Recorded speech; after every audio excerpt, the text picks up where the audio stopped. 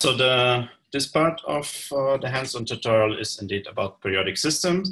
So I wanted to basically begin with some overview about crystalline structures and how to handle them in the Amsterdam Modeling Suite. So first and foremost, we indeed start up the GUI. And so one of the big advantages of the Amsterdam Modeling Suite is that there is a basically seamless handling between molecular and periodic structures of all dimensionalities. So one can treat molecules just the same way as nanowires, as monolayer 2D materials, or then as 3D periodic structures. Of course, for doing so, this depends on the program you are using. So indeed, it needs a program which is able to handle periodic systems. That is not ADF, but it is, for example, BAND, which is our 3D or periodic DFT program. This is a real space code, meaning that it indeed can handle all different kinds of periodicities on equal footing, which is, for example, not possible in plane wave code. As an example, we have Amsterdam Modeling Suite also comes with the plane wave code, namely Quantum Espresso. There's also an interface for WASP, so these two are generally a little bit more efficient. However, they are not able to treat a proper 2 or 1D periodic system. So having said that, first and foremost, how do we treat periodic systems in the graphical user interface? As soon as I switch to code like BAND, there is another option field emerging here, which indeed lets me set the periodicity. So there can be none, there can be chain, slab, and bulk. And then I can, for example, load in some crystals or construct them. There is some template library for various different common crystalline structures. I can pick one, then some window will open, and it's already pre-filled with some default values. And I can then just load this back in. So this is then the minimal part of the unit cell I'm seeing here. One can then click on this button here, which enables one then to, which basically shows then the periodic images around the actual unit cell one is dealing as model with. And so in this way one can basically then say start and manipulate the system, shift atoms around and do various things. There is then commonly under edit, there is a separate field regarding crystals. It includes again this aforementioned structure library. There's a constructor from the symmetry space group. And then there are various different tools. So for example, to generate slab models, to generate supercells, to map atoms into different conventions for unit cells, and all things like that. Apart from that, of course, one can, you can build your own model, of course, from scratch. So for that, let's say you can, for example, set the different lattice vectors, either in terms of vector lengths and angles between them, or explicitly as vectors, as shown here. And so I see there is a question. Sorry. And so that's a way basically to construct a periodic system from scratch. Another way, of course, and this will be the most common one, is you get some starting structure from, say, a database or from external source from a previous calculation. And so within the Amsterdam Modeling Suite, let me delete this example here. You can basically import coordinates, meaning structure files, just via this file and import coordinate options.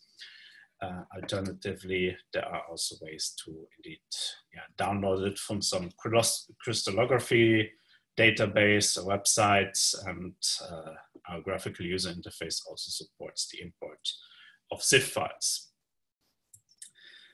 And indeed, that's what we're going to start with. So let me introduce you to the first example. This is a palladium disulfide crystal. So I wasn't able to find this system in any database, so I assume it doesn't really exist. However, the 2D slab model or the layered material exists, and that's also what we're going to deal with. Before we do that, let me just show you how to generate a 2D periodic model from a crystalline model. So you can find this file as part of the download package, and then you just go under file, import coordinates, and then just pick the palladium disulfide CIF file. So this is this, and again, we take a look at the actual crystalline structure, and as you can see, this is a layered material, say similar to graphite, and so as we will see in this tutorial, this material has some interesting properties. So basically, we now have loaded in the crystal structure, and the first thing we can, for example, we don't have to, is to map those atoms back into the first unit cell. So I assume here they already were, in case one ends up with a system like this, where this is completely placed outside. I can just reiterate this feature, and it will basically push the atoms back into the original unit cell. So the next task is then to isolate these individual layers. So what we're going to deal with is we have two different systems, and we're going to look at their band structures. The first one is a monolayer or bilayer material. The second one is the monolayer.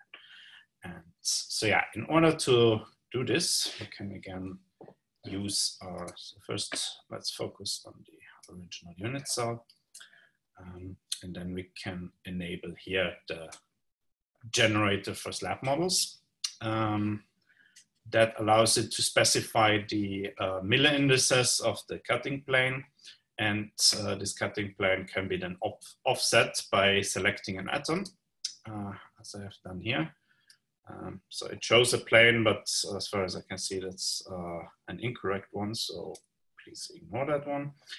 And then I can click on generate slab. Note that I have set here, pull that up again. I can only slice 3D periodic systems, so let me repeat that.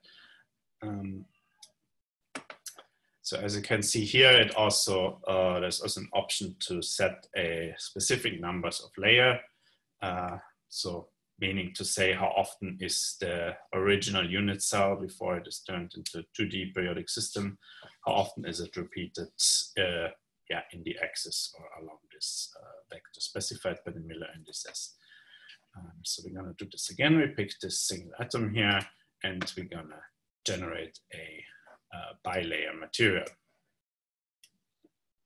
Maybe I should also increase this so that this becomes more visible.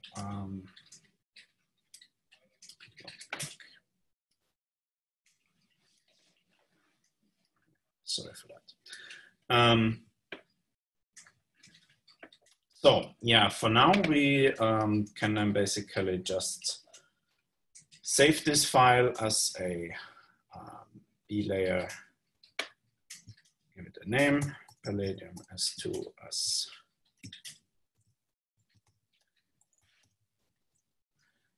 B-layer, and save that. So it will complain. We will set the options later. For now, I just want to show you the generation of the models. Before we come to that, I'd like to ask, are there any questions? We agreed before, so whenever you have something which is not working or some open questions, just raise your hands in the chat tool, and either Ole or me directly will try to entertain your questions.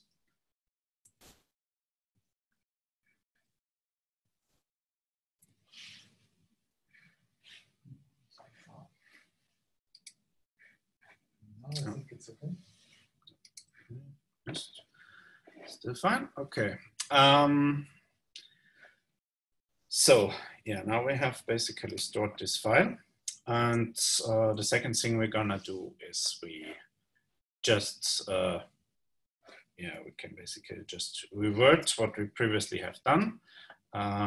No, we didn't save this input file now, so we are back at our three-dimensional structure, and we just repeat the same procedure for the generation of the monolayer. So we basically pick our atom, these middle indices are fine, and we set number of layers equal to 1 in order to generate the monolayer.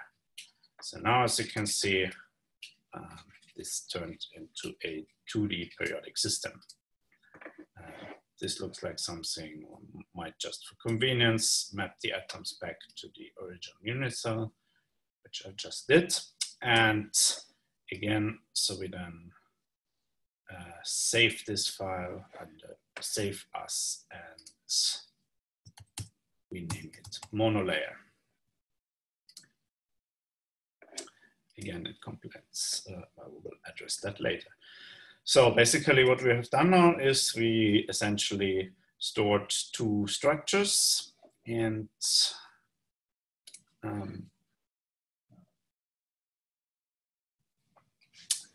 so there was a question, how to dope particular atom or delete a particular atom in the periodic slab. I can show you this. So there's essentially no difference to a molecular model. What you can do is you select the atom, say you want to change the element type, and then you right click once it is selected, and then you pick the option change atom type.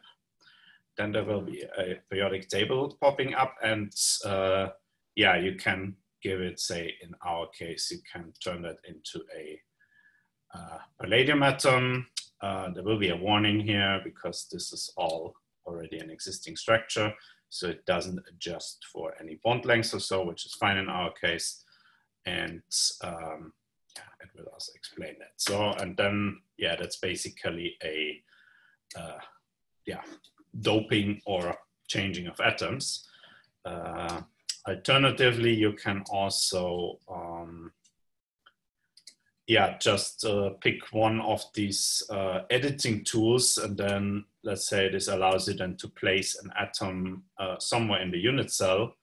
You can then say adjust its position by say pressing Control 1, 2, and 3 to get different perspectives, look at it in X, Y, and Z direction, and that's let's say if you pick this, and then you can drag it with while holding the right mouse button down. That allows you to shift this atom in your viewing plane, and then if you basically repeat that for the different viewing planes, you can basically manipulate your system that way. Alternatively, what you can do, so the question was also about deleting.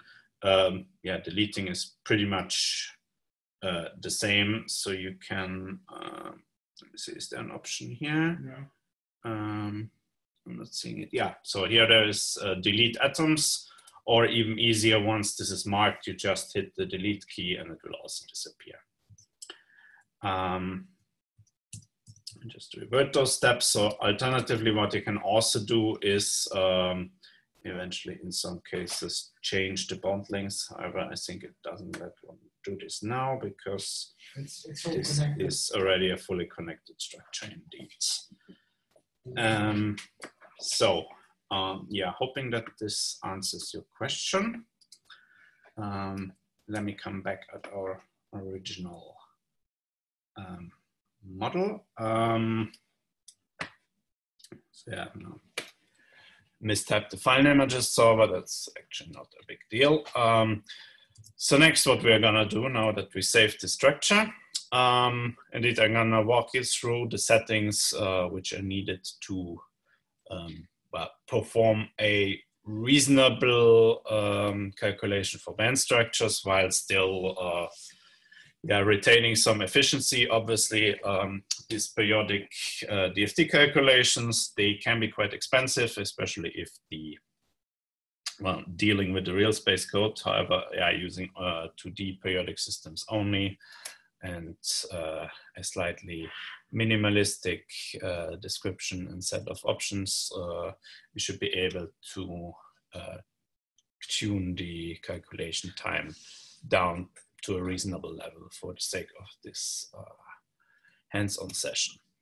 So what we're going to start with is obviously this structure is already sort of optimized. So for the present moment, we do not need to re-optimize anything. So what we're going to do is, there is another calculation.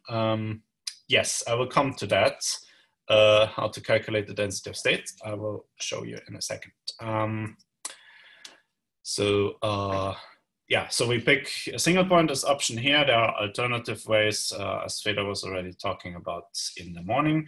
You can do geometry optimizations, transition states, and basically all the options which are possible for molecular systems can usually be done for periodic systems as well. This is especially the case since we converted almost everything in our software stack to the AMS environment, and that basically gives an easier access to that. So we move on. Obviously, the periodicity stays as a slab, so 2D periodic system. And next we have to select our density functional description. So for the present purpose, I just picked the PBE functional because it's reasonably universal and still delivers a reasonably good description.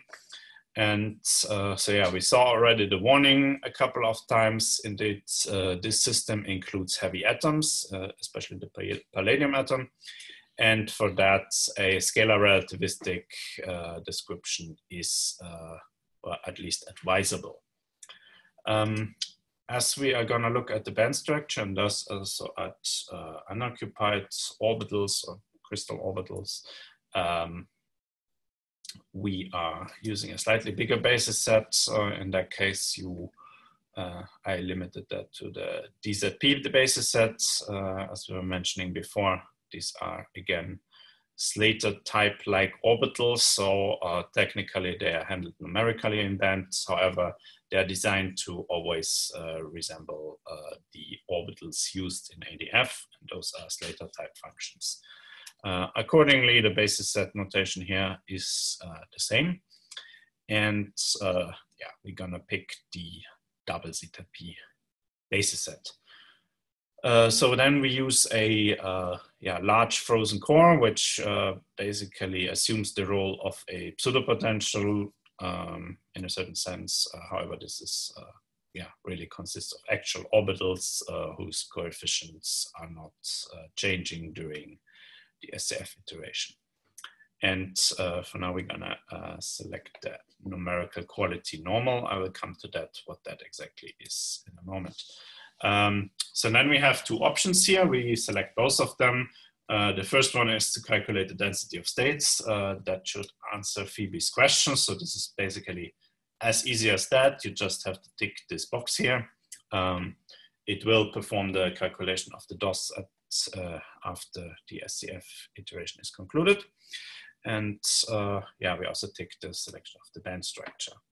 So then we basically go to further options for the band structure. And what we're doing here is then we show you this on the next slide. So this should, so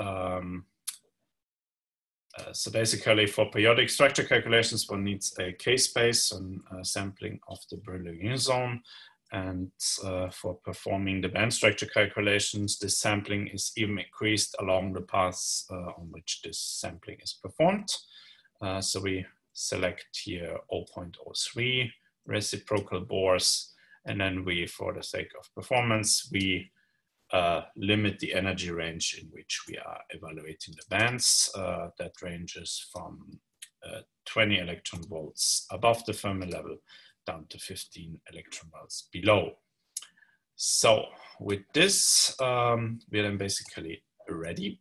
I just saved this example again. So file and save, and then we can go file and run, which will make the ADF jobs window pop up, and it directly starts the calculation.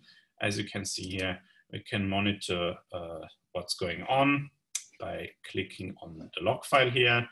And while the calculation is running, we can already prepare our second example here. For doing that, let me come back to this Palladium monolayer. And what I'm gonna do is, I want obviously to keep the same settings. So what I'm gonna do is just import coordinates, and I import let me first delete my atoms here. And then I do file, import coordinates, and I load back in the monolayer model. And then obviously we have to pay attention to give it the right name. We will store it again on the Palladium disulfide bilayer, and we confirm that we want to replace this file. So then basically we retain, that's a quick way to swap out your structure and still retain the same options. We store this file by file save, and we basically queue it in for running. So after the first job is concluded, the second one will start immediately, and we can then afterwards take a look at the results.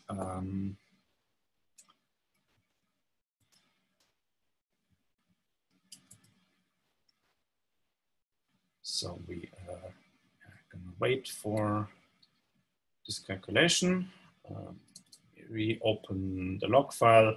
So as you can see here, it will indeed perform an SCF calculation, which is converging rather rapidly. As you can see here, this error converges down quite nicely to the 10 to the minus 6, which corresponds to the convergency threshold. And then afterwards, so it also lists the K points. So the K points, as said, are the sampling points in the reciprocal lattice of a crystalline material.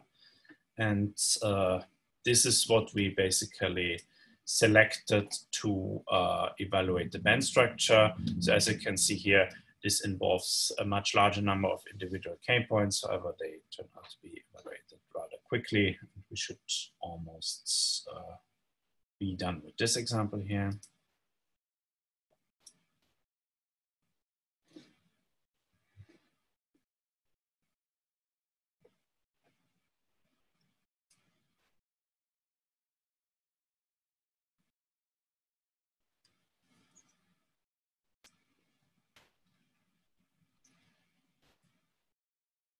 So yeah, there's a little bit of waiting time involved.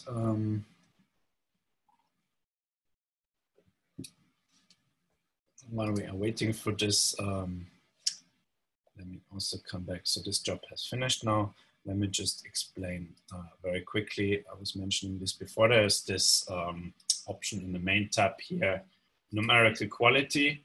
And the settings we put here is basically, so this normal setting, this is just an umbrella term for a lot of different numerical parameters. What is relevant for our case, for example, would be the K-space here.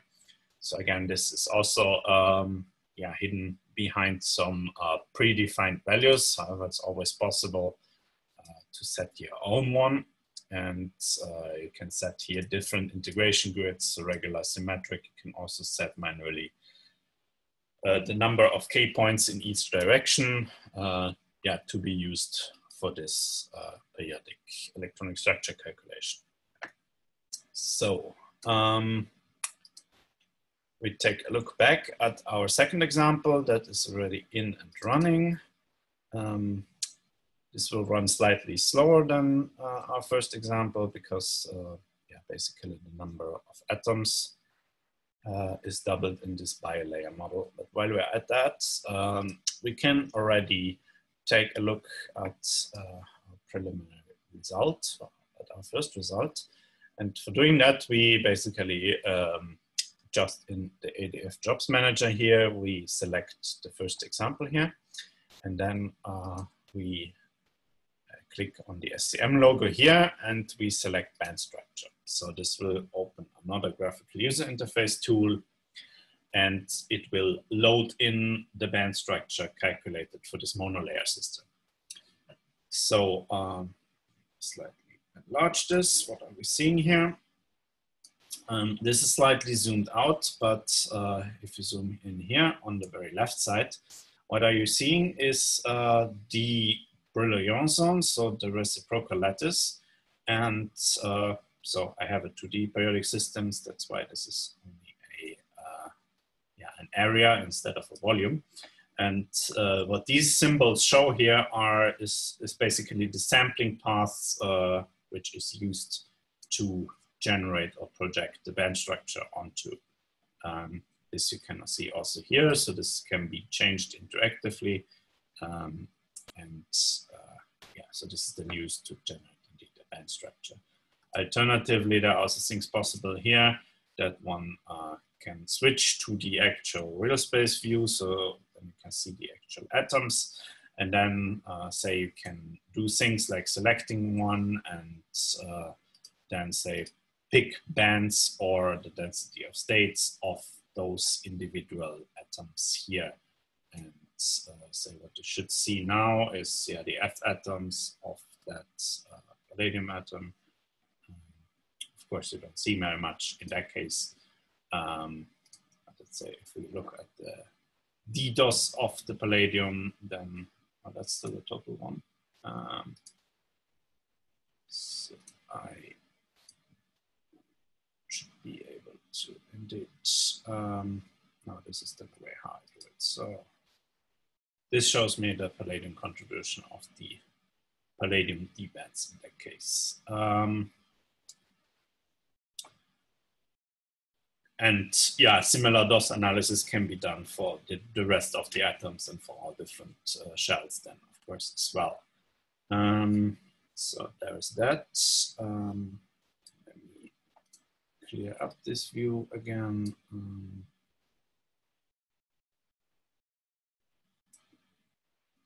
Yeah, just turn back to the cumulative DOS. The bands.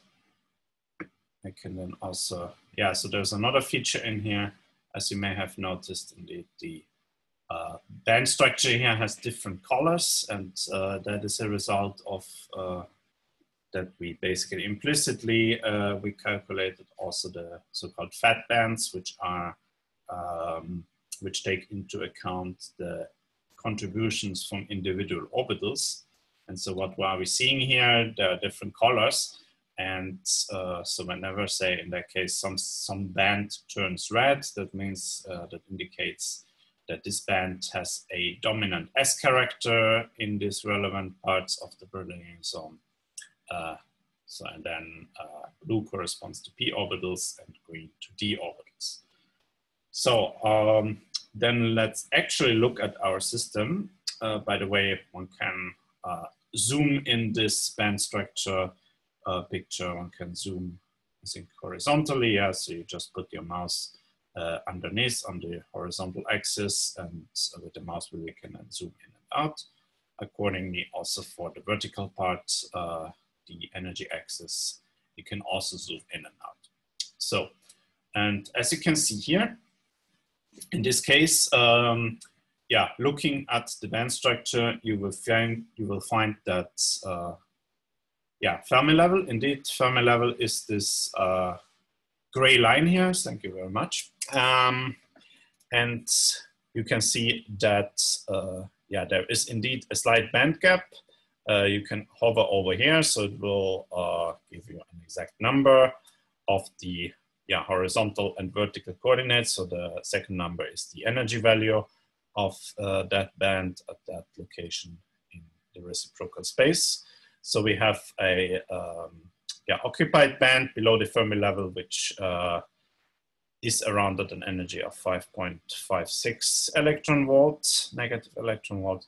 And the lowest unoccupied band and crystal orbital has a energy of minus 5.3. So there is a difference of roughly, what is that, 0.26 electron volts. So not very much. That basically makes it a semiconductor, and so this is basically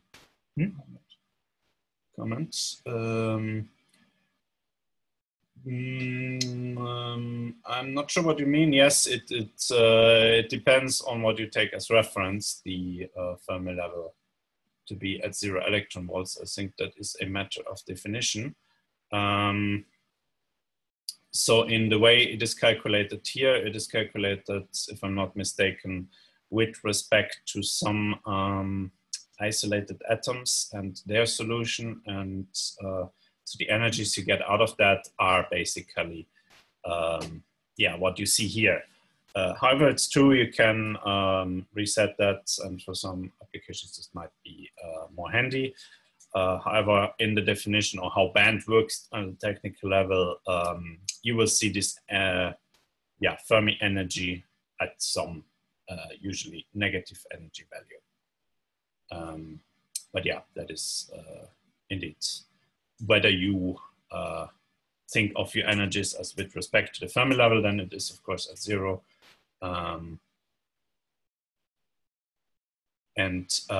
Or you pick some other reference, as it's the case here, and then you will get a different value. The second question here is, band calculation with hybrid functionals. They are done in a very similar way. You just select a different functional, and but otherwise, no, the K-points are always the same. So the K-points is always something where you evaluate, some crystal orbitals with a certain K vector, basically. That's how it works. So there, this is at least in the case of bands.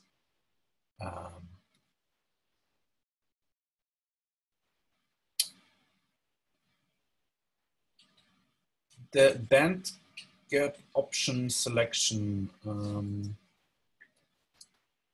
maybe you can show in the log file there should also be a shortcut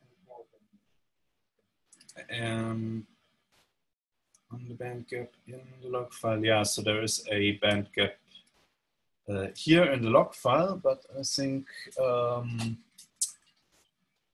the question was about something slightly different. So the could you please repeat the band gap option selection? So I assume you mean the selection to calculate the band structure. The band structure can be calculated by ticking this box here, so in the main settings panel. And what I did then is I clicked on this arrow here, so this always means further option on the very right of this calculate band structure option. And what I then did was just increase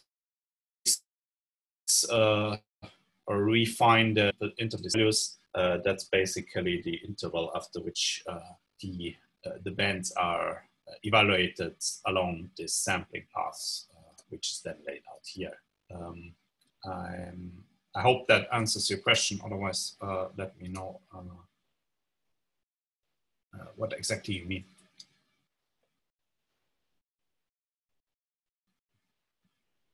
Okay. Good. Then let's take a look back at our second calculation. Again, we have a certain number of K-points to evaluate afterwards in order to obtain a density of states and to sample that properly. So I guess we have to wait for a tiny little bit more, but we should be almost at the end.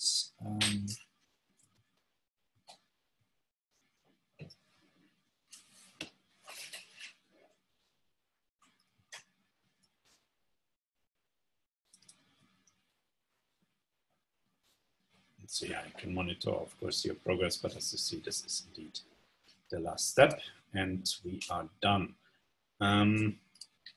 So again, we repeat, we come back to the ADF Jobs Manager. We now select the B-layer job and repeat the same thing. We open the corresponding band structure module for this system as well, by clicking on the SCM symbol and selecting band structure. So again, we get yeah, pretty much the same thing, our reciprocal unit cell, our real space system here, and our fat bands, or colored band structure, plus the density of states projections on the right side. And let me slightly enlarge that first. So again, comparing the two now, what we are seeing here is that there is indeed a tiny little difference caused from when going from a mono to a B layer. Indeed, we see now that there is some slight little bit of informally occupied or fully occupied band now reaching over the or across the Fermi level, and there is some sort of band, unoccupied band, which almost reaches down to the Fermi level now. So this allows one to deduce that this B-layer system should be more conducting. Indeed, if we come back at the log file here, we also can see that there's essentially no real band gap here. At least it is significantly smaller than what we had here before. I'm not sure how this is exactly evaluated, but the fact that we see something different here is probably because we used a finer grid to evaluate our band structure here. So you can see this is actually a good example where the sampling of the K-space does indeed matter. So probably if we would have picked more K-space, more K-points here, we would also see that this number goes down to 0. So indeed, this means now that this system is essentially, at least to some extent, conducting, while the monolayer is more like a semiconductor. Indeed, and this example was taken from a previous study. I included the citation here, where indeed these researchers argued that this material would allow one to realize a, basically a logical junction on electronic element out of a single material just by having a two electrical contacts made out of B layer or multi-layer, and then the electrical junction is indeed then a component consisting of a palladium disulfide monolayer. So this concludes my first example. If there are any questions, I hope you were able to follow the calculation. Depending on the machine you're running this on, this may take, of course, a slightly bit longer. However, I think this is still a small enough example for the present purpose. So if there are no questions at the moment, I would just quickly move on to the next example, just to finish that one in time. So what we're going to do now is we move away from electronic structure programs and indeed look at force fields, more specifically on ReaxFF. So I have been asked in the morning, so just to talk a little bit about this, so just give you some quick overview. So as we discussed before, as Fedor mentioned in the morning, we feature various different programs in the Amsterdam Modeling Suite, and Reax is one of them. It is basically a heavily parameterized empirical force field, which has the property or the main benefit that it can allows for the formation and dissociation of chemical bonds. So basically it describes a proper chemical bonding phenomena in terms of a highly highly efficient force field. How is the charge density determined? The charge density is determined by, just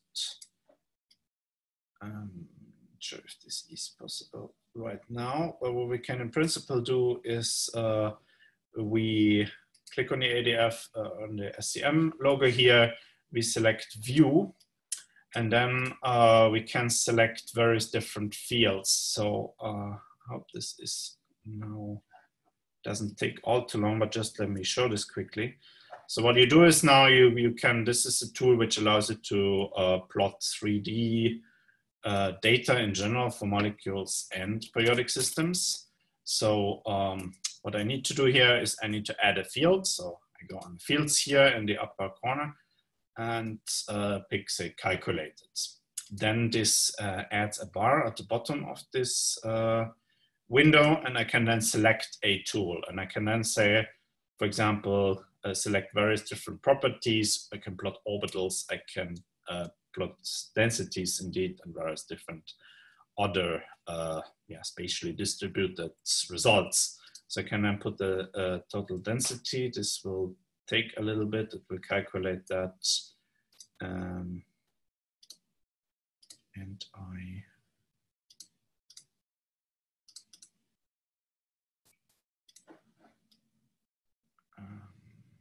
oh no, sorry. I did that wrong, let me delete that. So what you actually have to do is you go at isosurface, that adds another field, and this allows me then to calculate the total density, and what you then get basically is at a certain ISO value shown here. So if I make this smaller, it will become larger, the density, or this electron density lobes. If I make it larger, they will become, of course, smaller. So yeah, if we pick something in between here, yeah, you get an idea of the density of states. And note that there are various different plotting options and things of that. So if you're, that's how you show it. The charge density is, of course, determined as the square of the orbitals, and yeah, that will, of course, also be subject to a k-space sampling in that case. So the summation goes over all points in the k-space. The orbitals, or basically the electronic structure, is squared the Slater determinants at these respective k points, and that's how you get the weighted terms of the electron density. So yeah, let me conclude this. Let me close all these previously opened windows, and then let me move on to our second example here. So what we're going to do, and just let me show how to quickly set this up, and then we can start running this. And while it's running, I'm not sure if we are able to complete that in due time. However, I will show you how the result is going to look like, and you can basically do this on your own. So this is a tutorial which is based on two different existing tutorials on our website, which deal with mechanical properties of polymers. For the present purpose, we will use basically a toy system, and that is in this case the cis polyacetylene, the chain shown here. We will use a sufficiently large 3D periodic model, and for Reax to handle that appropriately. So what we can do is we open a new input window as shown here, and we can either load a structure in here. Let me do that first, because as I said, I'd like to get this example running as quick as possible.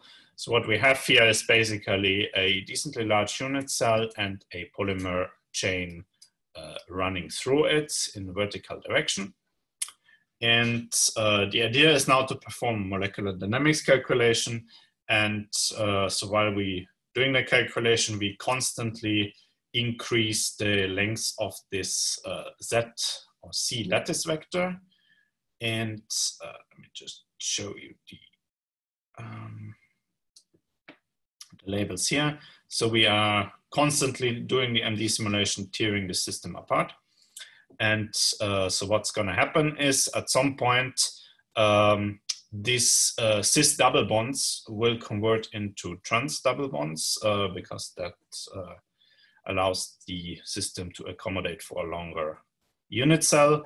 And if we pull this, so this will happen eventually one by one, sometimes multiple, and flip at the same time. And eventually the whole thing will, the chain will snap.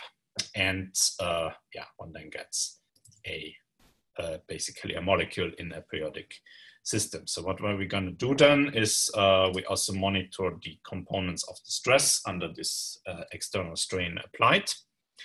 And yeah, at the end, we're going to plot that, and then we can yeah, deduce mechanical properties from this plot. So to start with that, we switch to ReaxFF. We pick one of the pre-selected force fields. In that case, that's just the CHO.FF. Selected under force fields. Here, I will give it a sufficiently large number of iterations, as this can actually take quite a little bit.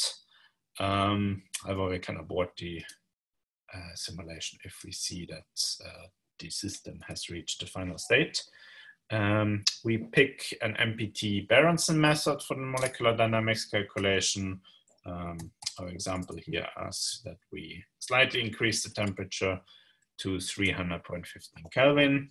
We have a pressure of 101 bar, and we then apply a damping constant for this pressure at 1,500 femtoseconds.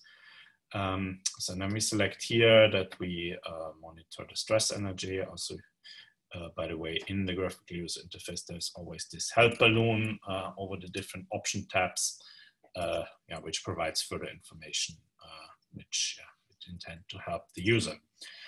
So besides of the main tab, we can then switch to details and molecular dynamics, because we have to tell the system that it is not allowed to change the C lattice vector according to what it wants. And we want to have this under control. And we store the KF result file after every 2000 iterations. Then what we have to set as the last point is the volume regime. And so we go on a model, and the last point here is volume regime. We click on the plus to apply such or to add such a volume regime. We say that we want to indeed change the cell parameter of the C lattice vector, and then we apply a changing rate of what is that, 10 to the power of -6 times 8. And yeah, this is in principle then already everything. So of course, this strain rate needs to correspond to something physical. However, for the present example, that's not really needed. So what we're gonna do is we're just gonna save this here. So as polyacetylene strained, I'm gonna save this example and then fire up the calculation. Again, the ADF Jobs Manager window will pop up here. And as you then can see here in this example, this calculation will run. It will run for a while. We're gonna come back to it in a moment. So what I was talking about before, let me come back to that while we run the calculation, is indeed that ReaxFF, as said before, is a highly empirical force fields. So what we what this means is that there are different parameter sets around. They were generated for specific types of systems. We at SCM, we try to ship a large number of such parameter sets and also keep our parameter set library up to date as much as possible. And so yeah, you can see here, for example, a selection of the pre-packed parameter sets on the force field. However, in many cases, one actually would like to generate a force field for some specific situations. And so this is a increasingly requested topic. It turns in general out that, yeah, things are not as easy, and however, yeah, we try to help our users as much as possible with that. And so this is still to some extent also work in progress. However, we are trying to come up with more and more tools to ease this process and to allow the users to indeed yeah, generate their own force fields for their specific research requirements and research projects. So I want to just to quickly point you to some examples on our website, some tutorials which indeed yeah, give you a glimpse of how should you indeed yeah, establish such training sets, what should they consist of, how to split them properly so that you get some training and some validation data sets. What should one take into account? There's an example in Cobalt here. However, it also has to be stressed out that this is always a somewhat bigger endeavor, and so there is no, yeah, silver bullet solution for that. And indeed, yeah, so I see some people have already experience with that. Yeah, so we are indeed trying to help with that, but it will remain always a bigger project. But there's already some material on our website showing how this can be done with the Amsterdam Modeling Suite, based on a couple of examples. So for example, we have some tools to manage this training data. In the near future, we are also, some of our colleagues are working on yeah, finishing a complete library to do this whole training process as a yes, a sort of scripted workflow, which should help with things a little bit. And the long-term plan is also to indeed link this up with this training data manager in the graphical user interface in the hope to, yeah, simplify things. So if that is of interest for you, then yeah, you're very warmly invited to check these examples out. And of course, we are also then curious about your feedback, how are you doing with such projects and our software. So yeah, there is that. In the meantime, we can come back at our calculation. So we can see that, yeah, so it's already in by a certain amount of steps. This is a small system, so this will run very quickly. As you can see, it does several hundred different images of trajectory points per second. And what we can also do then is indeed monitor the progress. And in order to do that, again, click on the SCM logo and then select the ADF movie tool. So this will indeed open a new GUI module, and then what we can do is basically, first of all, switch the perspective. We enable a periodic view. We look at the lattice vectors. We can also show their labels. Sorry, there's something from the other window. So yeah, this basically shows my system, and on the bottom here there is a movie bar, and if I click on play movie, it will indeed yeah, replay the trajectory.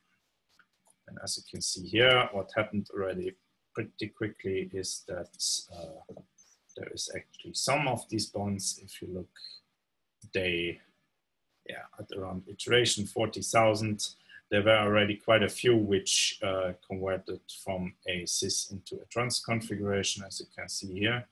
So still some of the double bonds remain in trans in a cis configuration.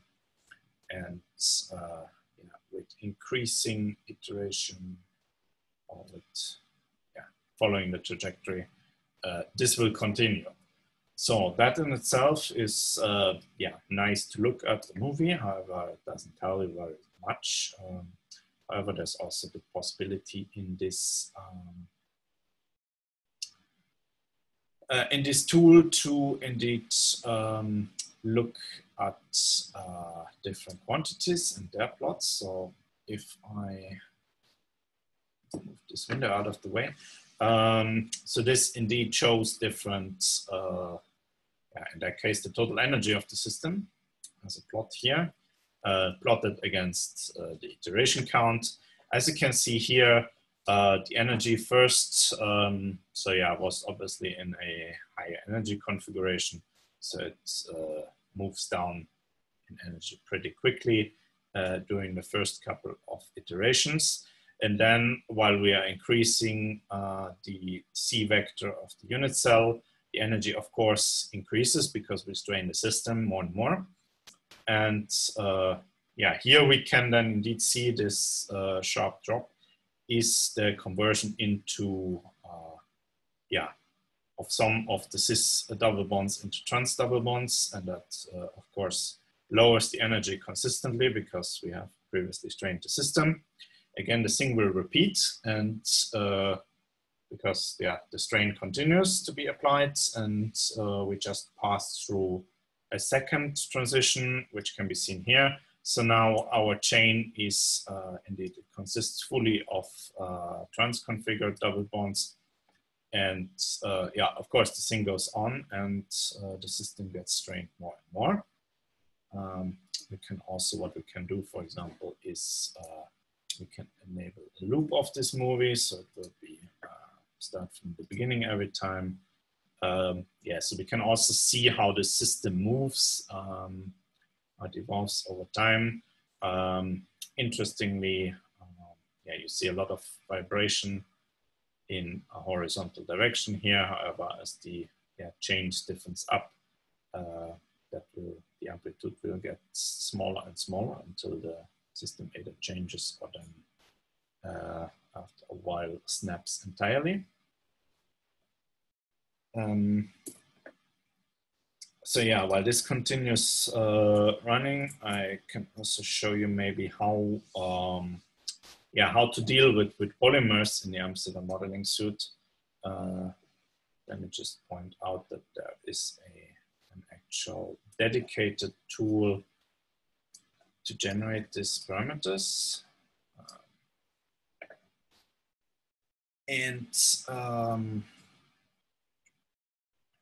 So there's an example from, so that's best shown on so there's a polymer builder shown here where you can set different monomer elements and linking points and repetition factors of monomers, caps, and all kinds of things.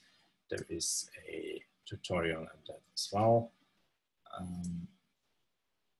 This can be found here in the GUI overview tutorials. There's one on the polymer builder. So this allows you to basically create very complex polymer-like chain. Still parts of this is work in progress. What we can also do in order to generate a simple system as the one we are running is basically, say start with a molecular system. I can basically select the carbon tool. I can draw some, say elemental components of this system, and that should actually be like this. And what I can do then is I select these two bonds, I right click and pick double bond here, and then I can also add hydrogen atoms. I can also then click into the pre-optimization option. So then I have a small butadiene molecule.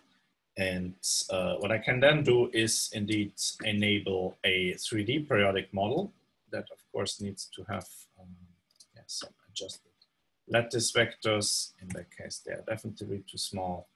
also want my horizontal bonds to be bigger, let's say 19. Then I can basically map my atoms back into the unit cell. Yeah, and you can see already what happens in such a case. This is not really what we wanted. What we would like to have instead is this whole system to be present in the original unit cell. For some reason I type this here. So yeah, we can see our molecule here. I also would like to align it in the Z direction. I do this by selecting 2 bonds and then using align with Z axis. That basically gives me this molecule oriented the way I want it to. I can move it again into the middle of the unit cell here, so that I have no problem later on. I will then switch to the Z direction here. And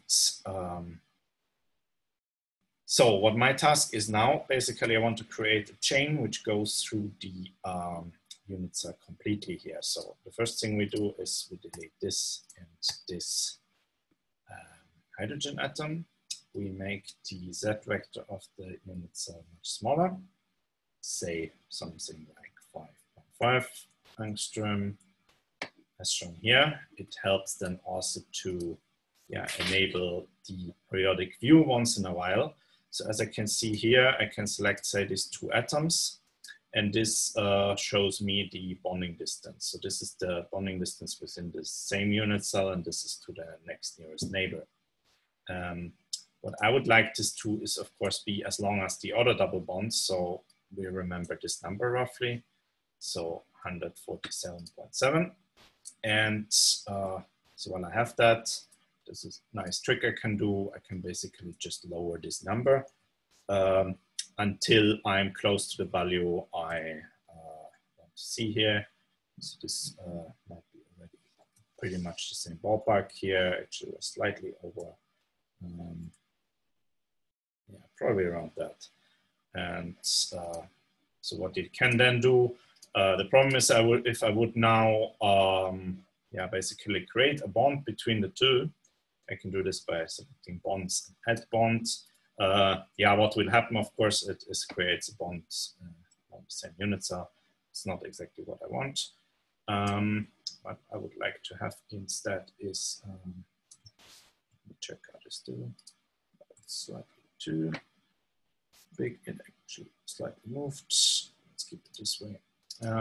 So what I can do, I can basically pick my whole molecule. I can move it slightly down. Let's say that this missing bond is now entirely in the unit cell.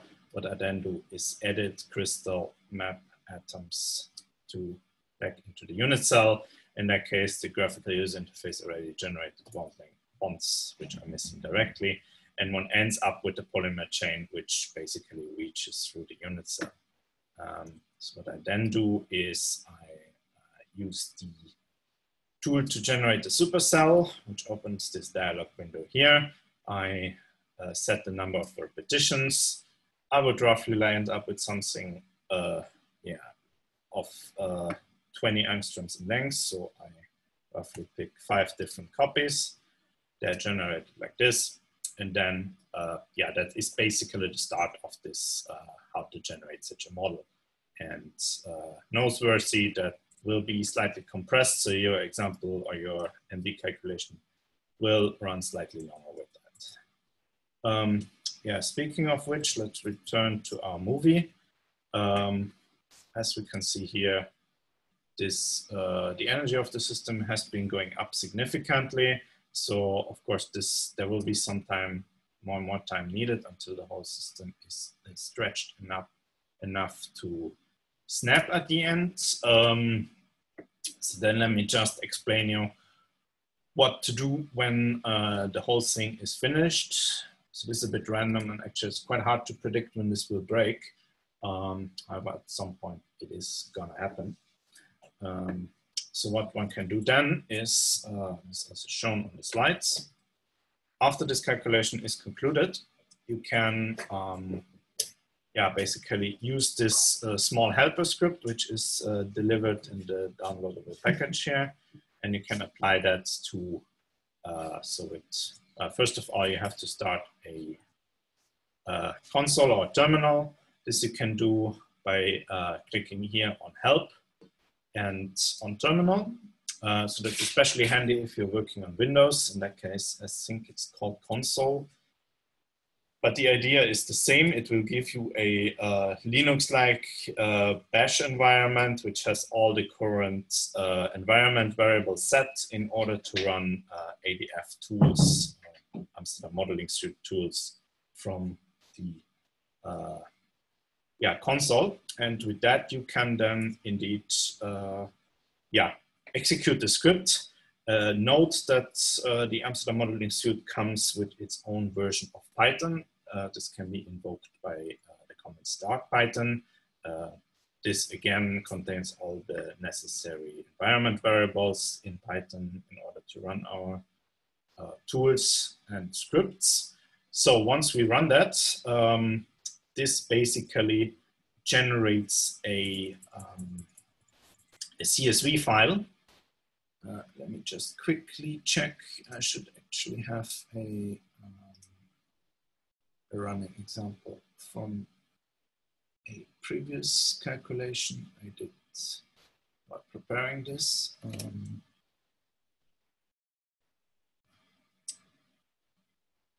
just see if I can retrieve that quickly.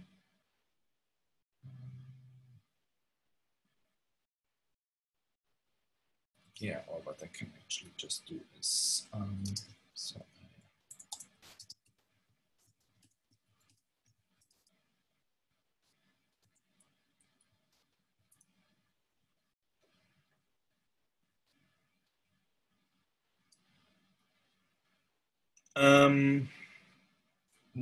there's a question, what is your force field for? How are you parameterizing the values? If that was addressed to the previous, okay, yeah, I was assuming so.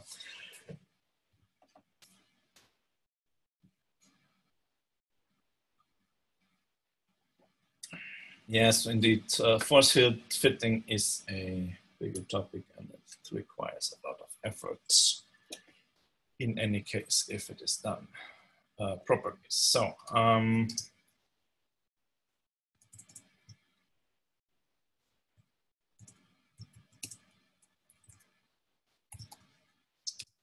so what I basically get as output if I do this, let me just quickly show you this.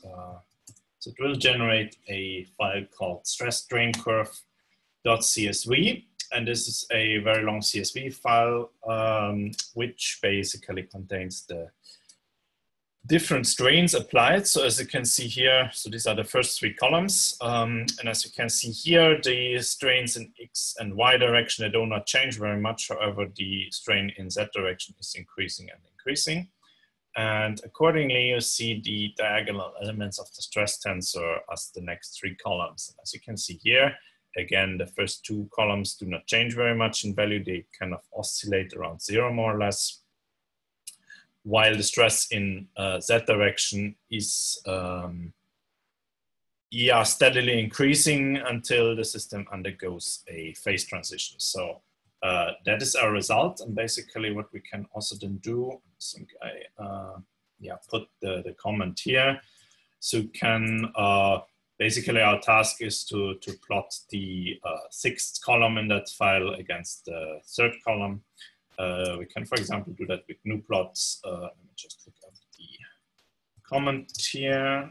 How to do this? So I do stress strain curve using these 2 columns. What I should then essentially get is, so note this was a previous calculation, so the result will always look slightly different. What do we see here is basically the different configurations of our system during the simulation. So the first one is the all sys configuration, which will then one by one or eventually multiple at once then be converted into transconfigured double bonds until the system then essentially snaps. And then this becomes essentially a molecule which is floating freely inside the unit cell, and thus this will have no effect on the strain anymore whatsoever. So this curve remains flat and constant. Yeah, so this is basically our results. Let me just come back to our running example to see how we are there. So this seems to be still going up here. Again, I can rescale my energy curve here. Also, let me check at which iteration we are essentially running here on. Yeah, this is this one here. So yeah, we are in at almost 400,000 iterations. Yeah, typically, oh, something did change here now. Let's see if this was the final snapping of the chain, because then we can actually already stop this example and we would be basically done. So yeah, as you can see here, pretty nice that is the yeah, last few moments of the polymer chain. So somewhere in between these two mapped out iterations, it snapped, and will then kind of coil up. And let's watch the movie once again. Also, you can move with the arrow keys. You can move along individual frames. So yeah, this will now basically essentially run forever or until it reaches the end of the iteration limit. There is nothing which will happen anymore because we're dealing essentially with yeah, a periodic image of a molecular chain. So let me close this window here and indeed, yeah, kill this job because it has done enough for us. Let me turn back to this console here. And so assuming this is the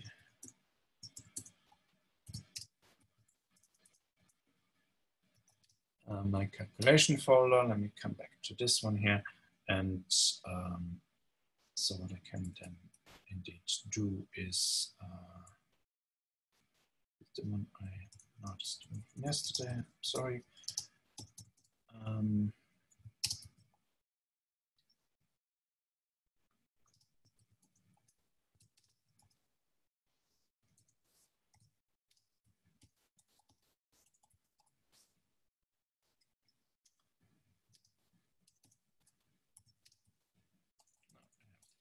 Here.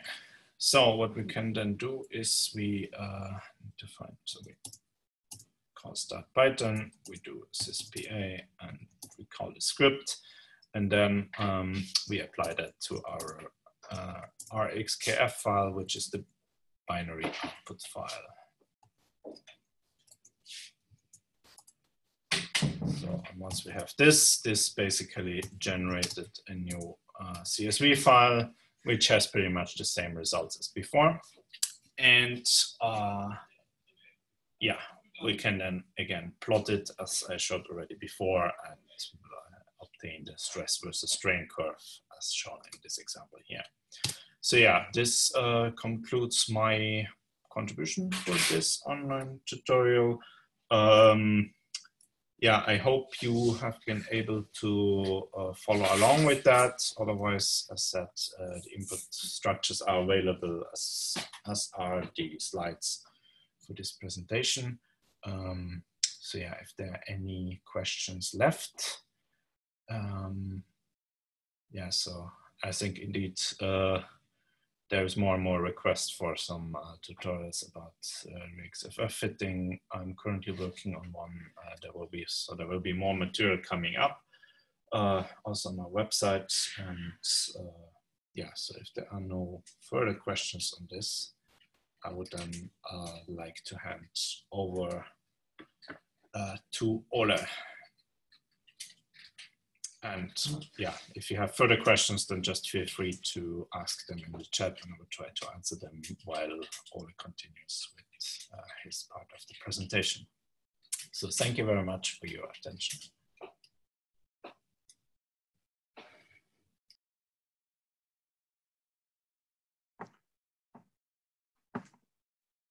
Okay. So am I audible? Yes. Let me share my screen. So yes, my name is Ole Carstensen, and in the next probably hour or so, I would like to walk you through two more ReaxFF examples. So two more examples from the world of reactive force fields, molecular dynamics. And I would like to start with an example that is called a buckyball versus graphene.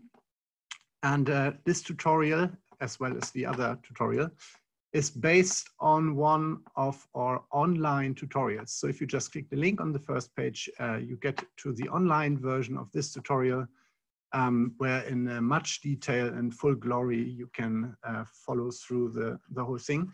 So we are now doing a version that is a bit more compacted, and I will point out some features that are interesting for, say, more realistic, more useful simulations, say. Because what we want to do now is we want to create a graphene sheet, and then we want to shoot a buckyball against it and see what happens. And let's just start by creating the graphene sheet. At the end of this little example here, it will not take us very long. I will say a few words as to where exactly this can come in handy for, say, more real-world-like examples. So we start by opening ADF jobs, then go to ADF input. We start a new input. And here we are. Then we go to ReaxAMS. That's the AMS version of ReaxFF.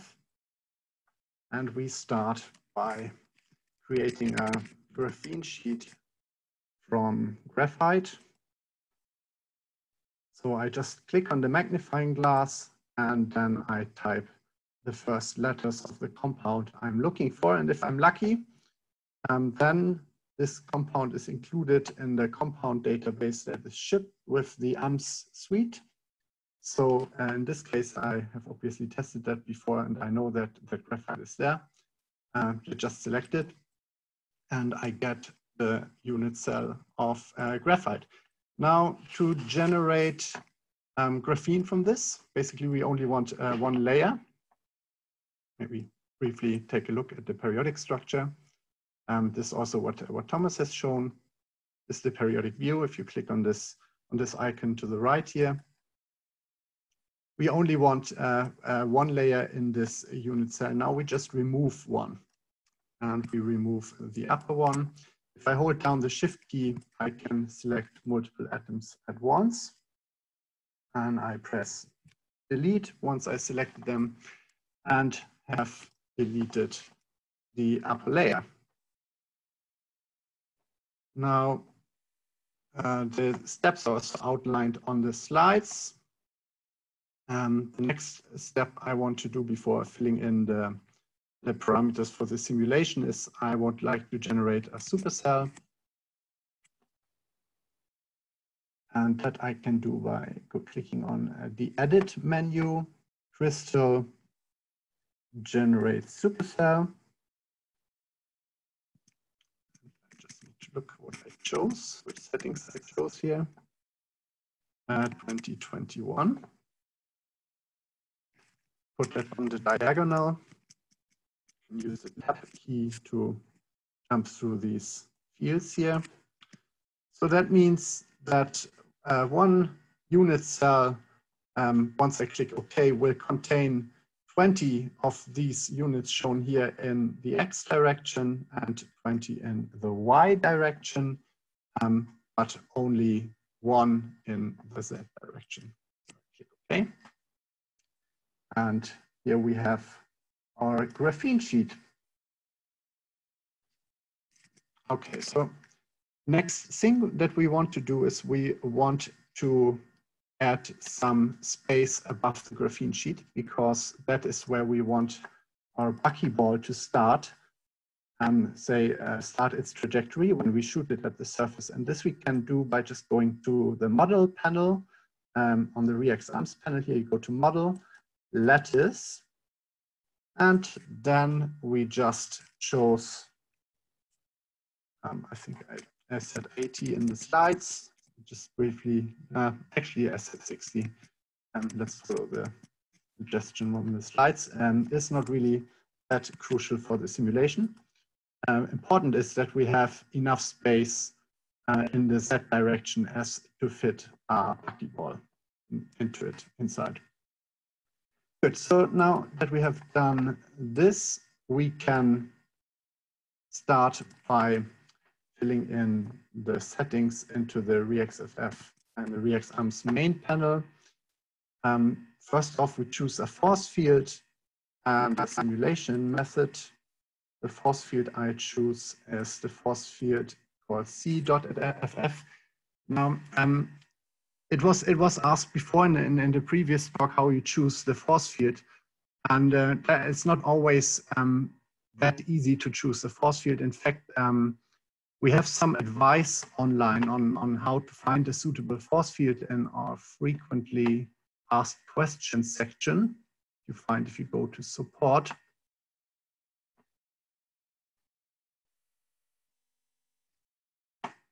So which ReaxFF force field should I use? And some other related questions, but it's not say straightforward to say which force field you should use. In this case, it's a bit easier, because what you usually do is you see if somebody has done a simulation on a system very similar, or even ideally the same system that you want to study. And then you have to, you select that force field, but you will still have to test it for the system at hand to see if it can describe your products, reactions, and energetics. Good, so we chose a force field that was actually, as far as I remember, meant for carbon-like systems, so graphene sheets and nanotubes, I think. And we chose the settings. Let's see, the method.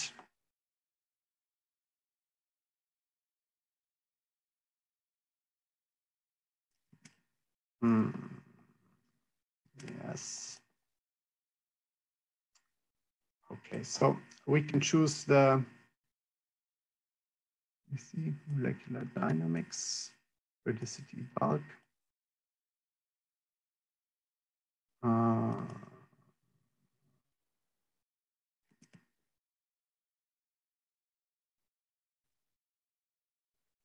Okay, this NVE setting.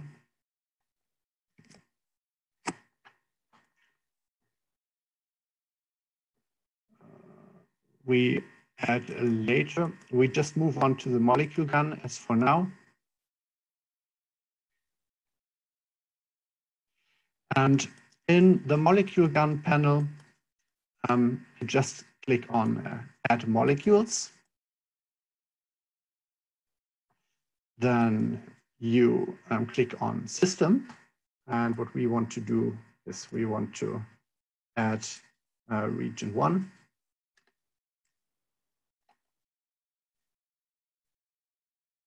Then we click on the magnifying glass again and import buckyball. That is also one of the compounds in the compound database.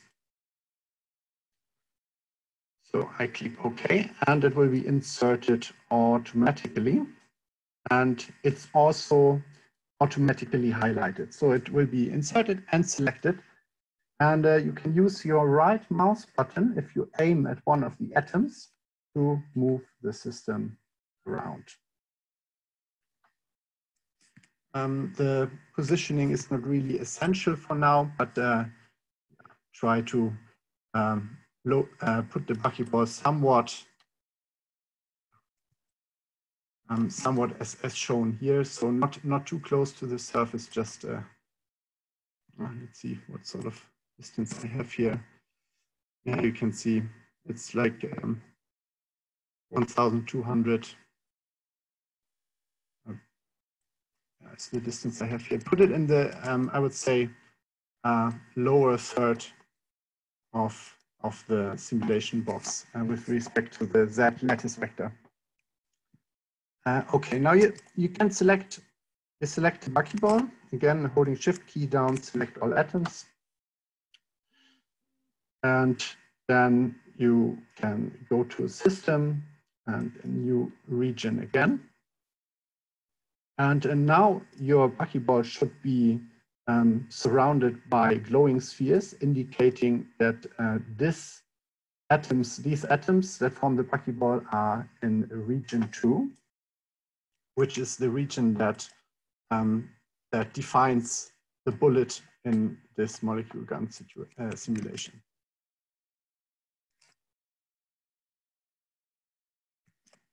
Okay, so yeah.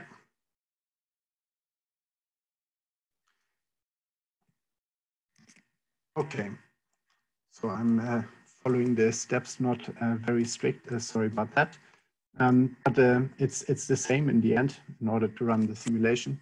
The molecule gun settings, as I said, the bullet that will be shot is the buckyball that we have added to region 2. Now we need to define a frequency at which this bullet will be shot at the surface.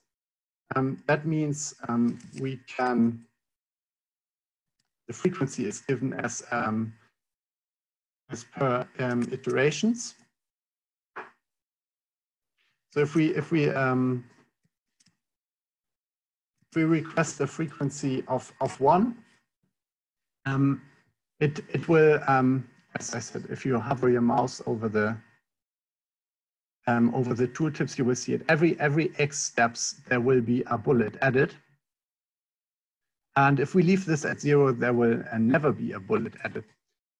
We want this adding of bullets to start at the simulation step 1, and we want it to stop at simulation step. So we do 8,000 steps in total. Let's say we only want to add it 1 time. Just put a large value here, and I can just, we just do like this. So start at step 1 and then end at step 3 or so. Then we can define a sigma value for coordinates in the coordinates box as to where the bullet starts. So we can have the bullet start at a random position above the surface at a constant distance to the surface, but random XY coordinates or any other random position if we want. But what we're going to do in this example is we're going to define a vector at which the bullet hits the surface, and to do so, we select 2 atoms in the system, and this is outlined here. We select just one atom at the bottom of the buckyball and 1 atom in the system, and these 2 atoms now define a vector for us, and this will be the vector along which the buckyball will be shot at the surface. So we just select these atoms and click on plus in velocity direction. As an initial velocity, we select 0.05 angstrom per femtosecond. Again, all these settings can be subject to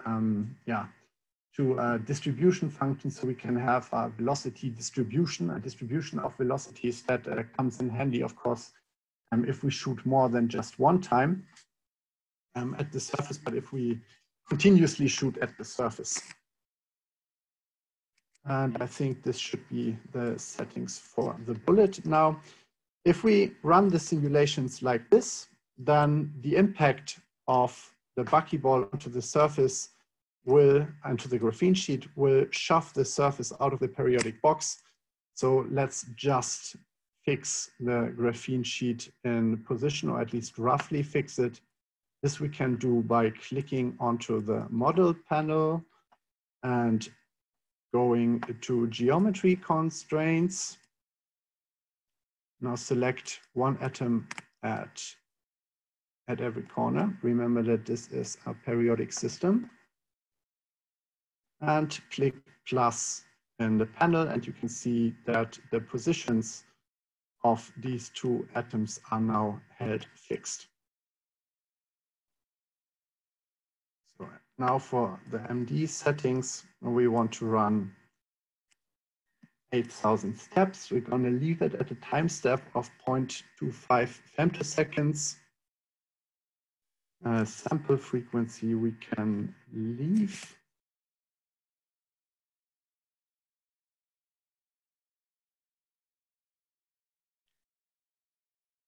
And the initial velocities, we can set to 0.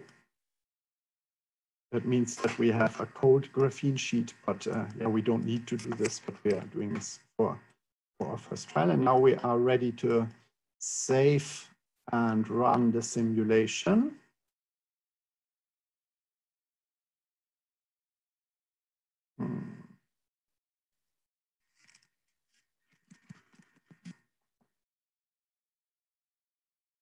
I'm just naming it the molecule gun. And so I saved it now, and then we can run the calculation. You either select File, Run from the menu, or you hit Control R.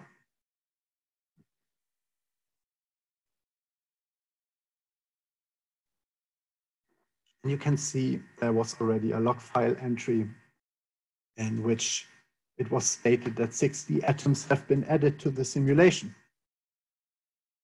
Now let's have a look.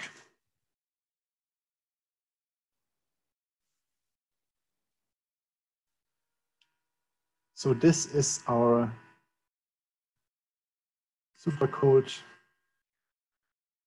graphene sheet and a buckyball impacting it.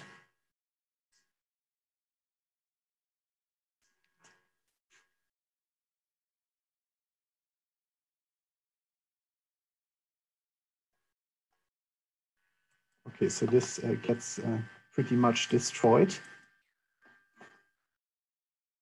I'm terminating the simulation by clicking on Job Kill.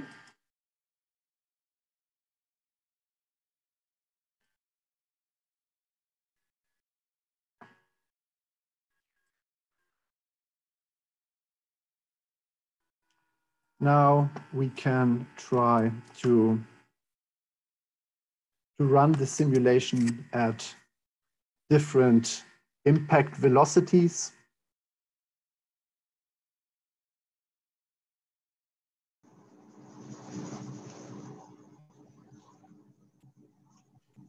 Say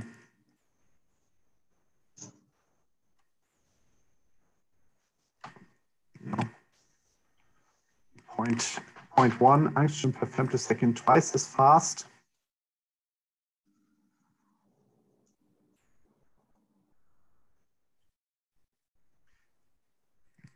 Save this and just run it again. So those of you who, I should mention, who maybe did not manage to follow up, there is in the directory in the tar archive that you could download, there is an input file called buckyball shoot. Yeah, is there a question?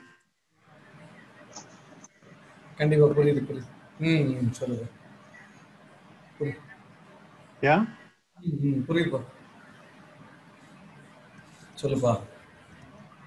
Hold on.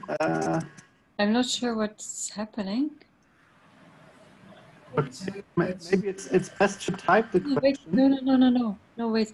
There was a participant who unmuted him. No, I don't know if there was a question. There was a certain participant who could unmute himself somehow, so I don't know what happened. So please go on. Okay. Well, yeah, good. Sorry. So, yeah. So yeah, what I wanted to say is that the simulation that we were running here. Just see where it's running here. I just kill it. If you want to play around with the simulation setup and try some different settings, you can as well just go to this zip archive that we have provided a download link for this Winter School ReaxFF, model gun and battery. And inside there, if you unpack this, you will find a directory that is called molecule gun, and the input file of the simulation that we have just created now is in there. So you can just load this one too if you want. This stems from a previous run, and just play around with the molecule gun settings. So an interesting setting, for example, would be to operate the molecule gun continuously. That means to shoot several particles at the surface. And that also happens to be one of the applications, say for a more realistic simulation of, say, of materials. You can use the molecule gun to simulate sputtering, for example. So if you have, say, noble gas ions hit the surface at high velocities, you can do that with the molecule gun. You can do that continuously or with single shot experiments. As I said, you can start randomly above the surface, and you can also vary the impact angle of the bullet. So this is basically what all the ingredients you need to simulate sputtering. Or you can study deposition processes. That's also one option. So if you have a surface and you want to study how compounds deposit on that surface, you can have continuously, say, rain down molecules onto your surface, also by operating the molecule gun in continuous mode. So this very example I showed here, this is just a single shot toy system that makes for a nice movie. You see the buckyball hit the surface, but they say the real applications are more in the area of surface deposition and sputtering. And I can just click on the YouTube link if I'm allowed to, and show you real quick before we move on. This is a simulation that I did a couple of weeks ago, and that shows such a single shot sputtering experiment. So the red particle you can see here, that's an argon ion shot at 1 keV, kilo electron volt impact velocity at a quartz surface. And you can see the sputtering reactions going on inside the material. And for a simulation of the experiment, of the sputtering experiment, you will have to run many of such trajectories, but these are just short simulations. It's just a couple of 1,000 time steps. The system is also not too big, so you can afford to run, say, 50 hundreds of trajectories and average the properties. Yeah, you can count the atoms that get sputtered out. You can see what secondary reactions occur, how far does the noble gas ion penetrate the system, and so on and so forth. All these things, all these properties are then readily available. I should mention maybe that for these high impact simulations, so where you have a high impact velocity of the bullet, you will need to use a force field that provides what is called inner wall shieldings. So that is, say, non-reflective hard inner potential energy wall between the atoms. because in these simulations, in the force field, atoms do not have a hard core. They are usually repelled by electrostatics, and if you have enough impact velocity, you just fly right through. So you overcome the electrostatics and you just fly right through your material. And this is something you obviously don't want when you want to study sputtering. So in this case, you will need to have a force field that has these inner wall shieldings. And if you don't have such a force field, there's always the option to fit these parameters, which is what was also done for this simulation. Good. So that was the molecule gun example. And the next example that I would like to show is from the area of battery research. And I will show you how you can use ReaxFF to simulate the discharge of a lithium sulfur battery, or say more precise, to simulate the voltage profile and the volume expansion of the lithium sulfur battery. And this is now used, this is now done with the help of grand canonical Monte Carlo simulation. So this is not a standard MD simulation, but a Monte Carlo simulation. And again, this tutorial is based on an existing online tutorial where all the important links are gathered. So you just click on the link in the PDF and you get to here. There will be a bit of theoretical background, some explanation, and most importantly, there is also the link to the paper from where I took the workflow. So this is a boiled down, smaller version of a workflow that was published by the group of Adrie van Down. And this is what we want to simulate, this little cartoon. So we have a sulfur, alpha sulfur system, and we want to incorporate lithium ions into the system, which is exactly what happens when you discharge a lithium sulfur battery. And the way we are going to simulate this is by means of grand canonical Monte Carlo. So the first thing that we want to do is we want to get ourselves a crystal structure of sulfur, of alpha sulfur actually. And there's a couple of online resources where you can get these. I put a link here too. This will redirect you to our website, but the structure is also in the directory of the tar archive that you've downloaded called GCMC. And the first directory, subdirectory that we go into will be sulfur optimization. And this S_8_alpha, this is a CIF file of the crystal structure. And to import this into ADF input, a nice way to import these structures into ADF input is to just open them and then select the content of the whole file. You can do that by hitting Ctrl+R. Everything inside the file gets selected. Ctrl+C or right-click. I'm on a Windows computer here. Right-click, copy. Let me just start a fresh ADF input for this part of the tutorial.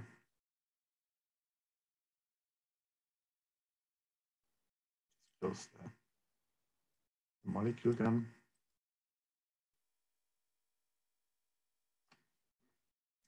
And then you can just click into, so I'm clicking one time into this molecule view panel here, and then I click Ctrl+V,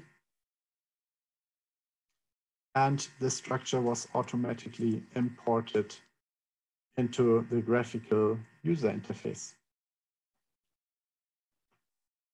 You can, of course, also just open the .adf file that I put into that directory.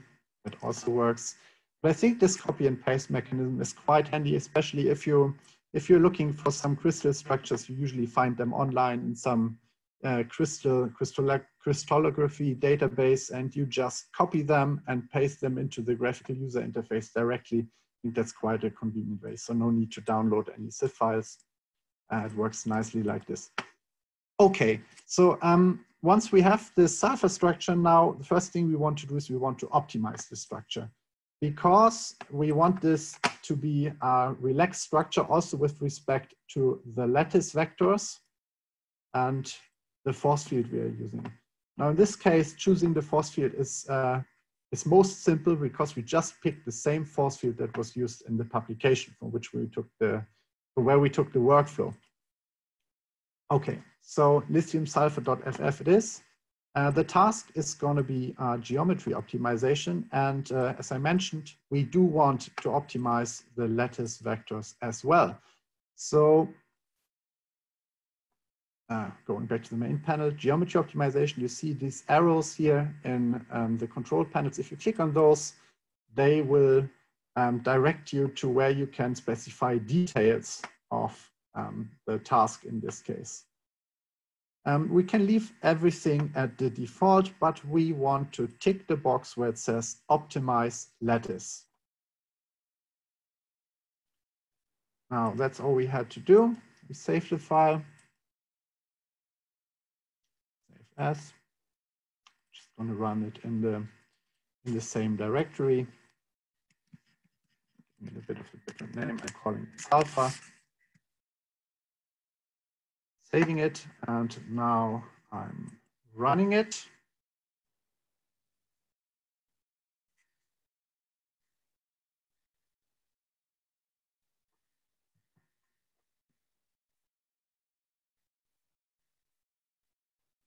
And when asked if I want to update the structure, I say yes. And you can see that there was not so much change, but yeah, that went smooth. So that's the optimized structure. If we want to see the progress of the geometry optimization, we can open ADF Movie, and we see some of the properties, and you can see that this took a bit more than 200 iterations, which I think is a fairly fast and efficient optimization here of this structure, since the lattice vectors were included. Good. So now we have optimized our sulfur structure, which will be the structure that we want, say, our cathode material, in which we want to incorporate the lithium ions. That has been optimized. And what we want to do next is calculate the chemical potential for lithium. And this is something that we need to provide to the Monte Carlo algorithm, which in a nutshell compares the energy gain you get by inserting an ion into the sulfur structure versus the energy you need to remove one lithium from a bulk lithium structure. So in order for us to compare these two values, we need to calculate the energy, what is written here as the energy of needed to remove one lithium from the bulk structure, which then will be our chemical potential of the lithium in the simulation. Again, in the tutorial, there's a bit more background on how this works in terms of theory, and there will be even more background in the publication. But I keep it short here.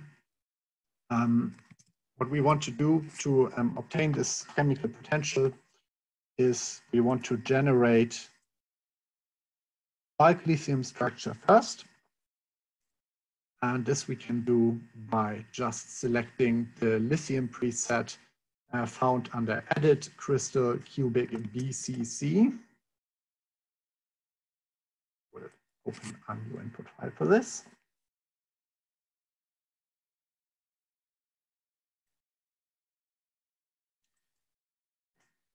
Crystal Cubic BCC. And then I will just choose the lithium preset and click OK. Here we go. We want to select ReaxAMS as the engine. Sorry. show this. And to generate our bulk structure, we are going to do an 8x8x8 supercell. Now we've done a supercell before, but that was to generate the graphene sheet. This time we generate a supercell in all three lattice directions. Edit, crystal, generates supercell, and then on the diagonal we just put 8. So there we go, that's our bulk lithium structure. That is also, of course, a periodic structure, which you can see if you click on the repeat unit cells button here, just to give you an idea. Turn it off again. Now, this structure we want to optimize in exactly the same way as we optimized our sulfur. We will select, as the task, we select geometry optimization and the force field. And we are going to use lithium sulfur.ff. Then we jump into the options for the geometry optimization again by following this arrow button. And under optimize lattice, we tick yes. And that was about everything we needed to do. Now we save this.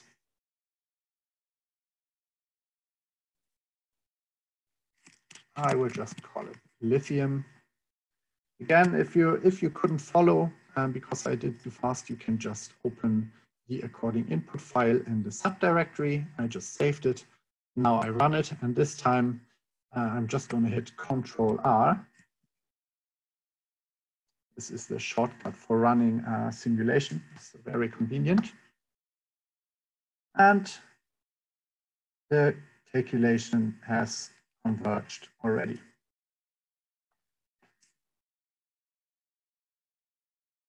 Now, the property we are interested in can be found by clicking on this SCM menu here, or the icon if you're not on Windows. Then open the output module and scroll to the end.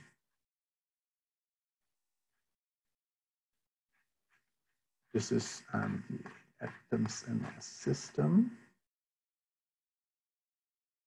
And you will see calculation results, the energy given in Hartree. And you can also, if you scroll down, you will see that the system contained 512 atoms. So with this knowledge, we can just compute the chemical potential for our grand canonical Monte Carlo simulation by taking the total energy of the optimized bulk structure divided by the number of lithium atoms in the unit cell, and that yields 0.06 something atomic units, or in kcal per mole minus 37.7. Now we have all the ingredients that we need to set up our grand canonical Monte Carlo simulation.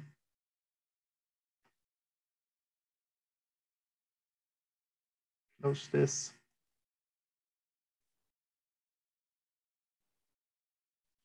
And just open a fresh PDF input.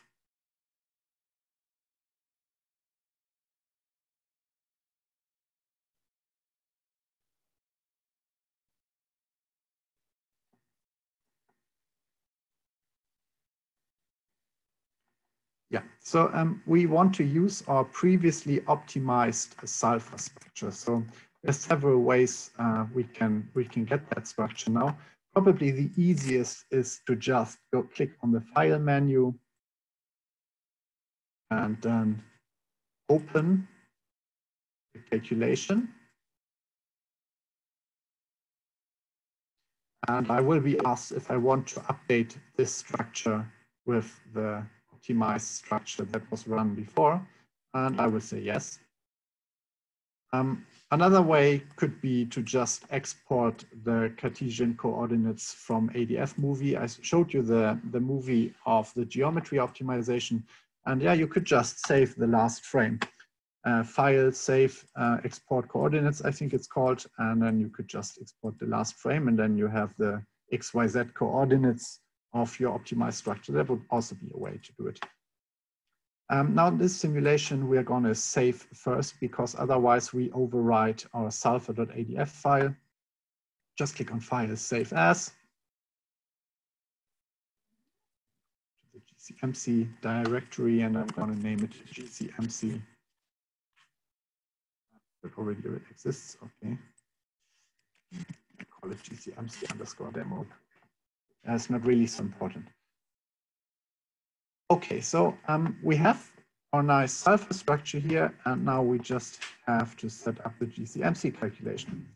You can select this as a task from the task drop-down menu and click on the arrow button to go to the GCMC settings panel. And in the GCMC settings panel, we are going to select an ensemble that we want to equilibrate. And in our case, that will be mu-pt. So that means that we are trying to optimize an ensemble with a constant temperature, constant pressure, and constant chemical potential. The grand canonical ensemble will be, so the grand canonical Monte Carlo will try to reach an ensemble that is in thermodynamic equilibrium. So that's why the chemical potential will have to be constant. Obviously, the pressure you want to have constant because you want to allow your unit cell to expand. This ensemble here, mu-vt, that can also be chosen, that will not allow the system to expand. And trust me, it will expand significantly. So we want to keep the pressure constant, not the volume. The number of iterations, we choose 1000. This value is usually not known beforehand, but in this case, it will be sufficient to fully lithiate the cathode. And the other values we keep at the default. And then we would add molecules within 6 angstrom and add molecules not closer than 1.2 angstrom.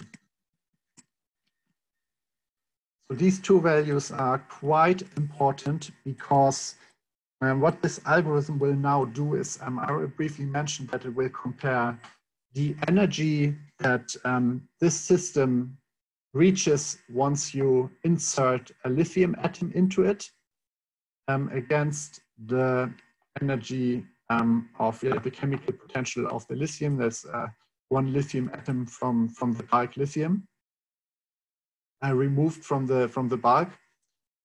And the 3 Monte Carlo moves that are carried out is you either insert a lithium atom into the system, you move a lithium atom that is already in the system, you just move it to a different spot, or you remove it from the system. And this will then at some point characterize equilibrium. If you start, say, adding as much as you remove, then this will be equilibrated.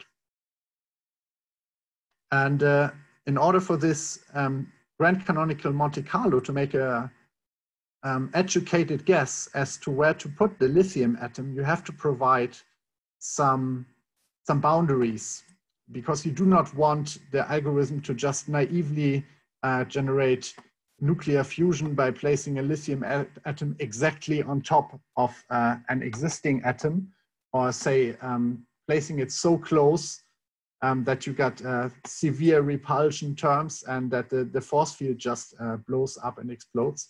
So this is what these two values mean. You want to be within a reasonable distance of the other atoms, that's the 6 angstrom, but you don't want to be closer to any other atom than 1.2 angstrom. And that's quite a good guess. There are some rules of thumbs in the tutorial as to how to choose these values if you are facing the challenge to run the simulation with a completely different system. there's some rules of thumb that we came up with that usually work quite well. Okay.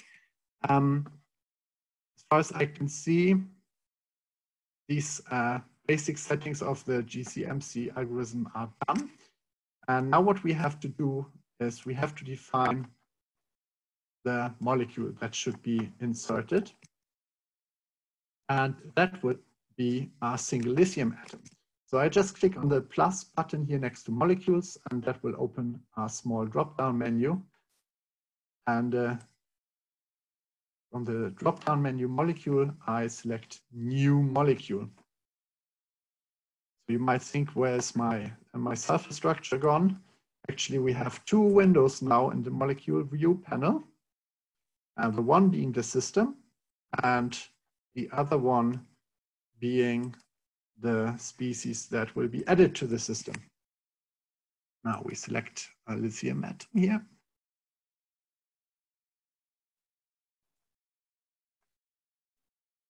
Yes, and it doesn't really matter where it is located, but say for cosmetic reasons, we can just briefly map it into the middle of the unit cells. What I did was I went to edit, crystal, set 0.5. So that's our single lithium atom. And now all we need to do is provide a chemical potential for the grand canonical Monte Carlo algorithm. And we will provide the value in kcal per mole, which is the same one that is the standard units for ReaxFF. You can use atomic units if you want, but I'm going to use kcal per mole. And before you enter kcal, you have to select kcal per mole from the units menu. So again, you can click on these units menu, select kcal per mole, and then 37.7, which is the value we have calculated before. Yes, and also for cosmetic reasons, we can briefly rename these two panels here. So I will rename this to lithium and the sulfur one to system, just to make things extra clear. And that was about it. Now we can start the calculation. Save the file. Save as. We saved this as GCMC demo. Yes, I do want to replace that. And then we again use the keyboard shortcut Control-R to run the calculation. Now this calculation will run for, it depends a bit on your compute resources. So I'm using a small normal laptop here. So the whole simulation will probably run for a bit less than an hour. So typically say 30, 40, 50 minutes, something like that.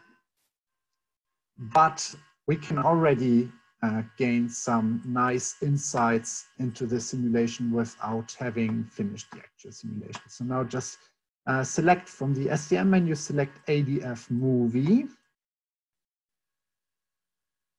And first thing we can do is just play the movie.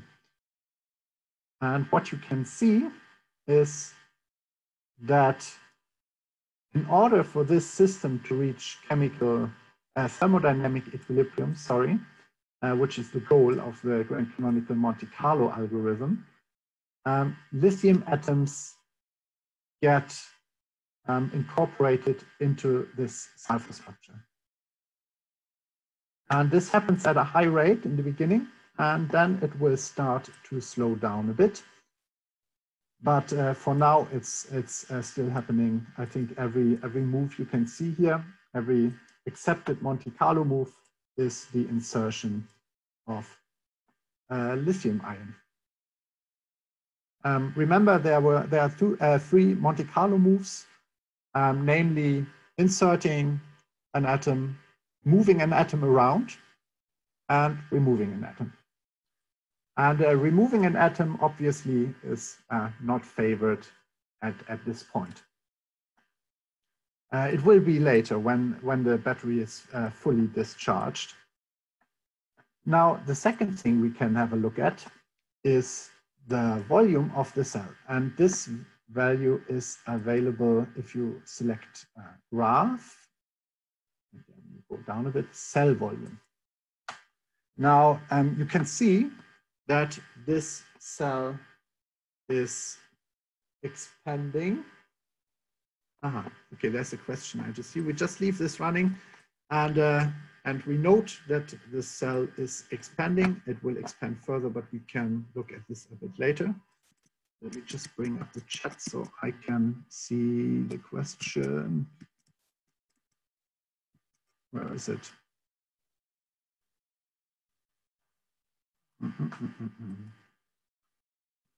Ah, no, here it is. Okay. Should I read it for you? Yeah, I think I found it. You see it? Chat. It's about chemical. Okay, yeah, okay. I got it. Sorry, I was hiding the chat for myself and I had to retrieve it real quick. Is there another way to calculate the chemical potential of the atoms? CO2 absorption on a periodic structure. Yeah, yeah, that's actually a different situation because I don't assume that you have a CO2 solid considered as the external system. So you cannot really say I have solid CO2 and I want to extract them. You know, you cannot apply the same logic as you do in this simulation. And there are other ways to calculate the chemical potential.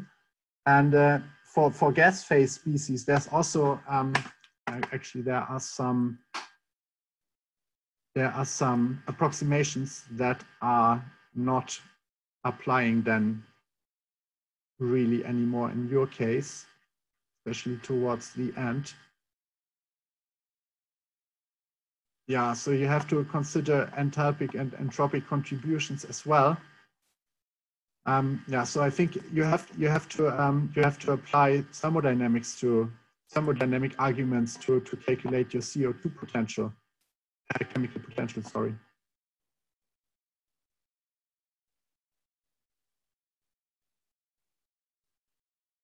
Hold on.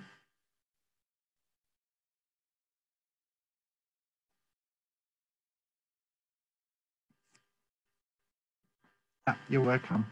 Sorry, I couldn't just sort of give you clearance to just use this very same workflow.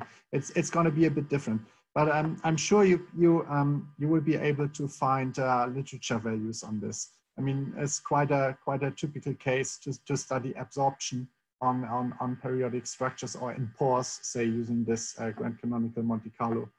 So I'm sure there will be a lot of literature out there.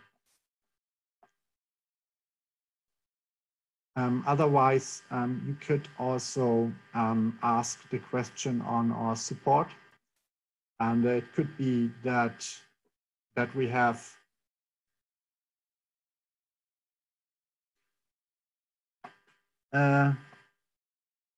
yeah, well, if you find a suitable publication, yes.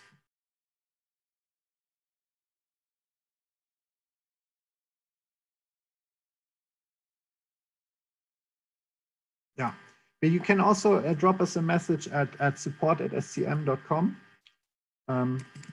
That's here. And then we can see if maybe we have some ReaxFF compatible literature on this particular topic, but it really depends what experimental setup you want to simulate.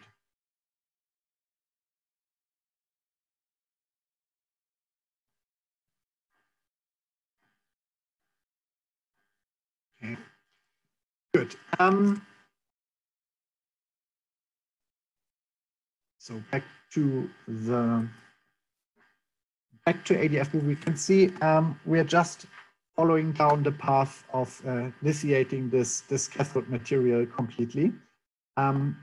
say the complete lithiation would that be lithium 2s, so having 2 lithium atoms per sulfur atom. But you can already see that the volume expansion is significant. And in the end, until fully discharged, we're going to expand in volume by roughly a factor of 2. This is obviously one of the challenges in this battery materials to somehow control this massive volume expansion. And we can nicely reproduce this with ReaxFF as well. So that's the one experimental finding we can reproduce, but we can also calculate the discharge voltage curve. And in order to do that, I'm just going to terminate the calculation.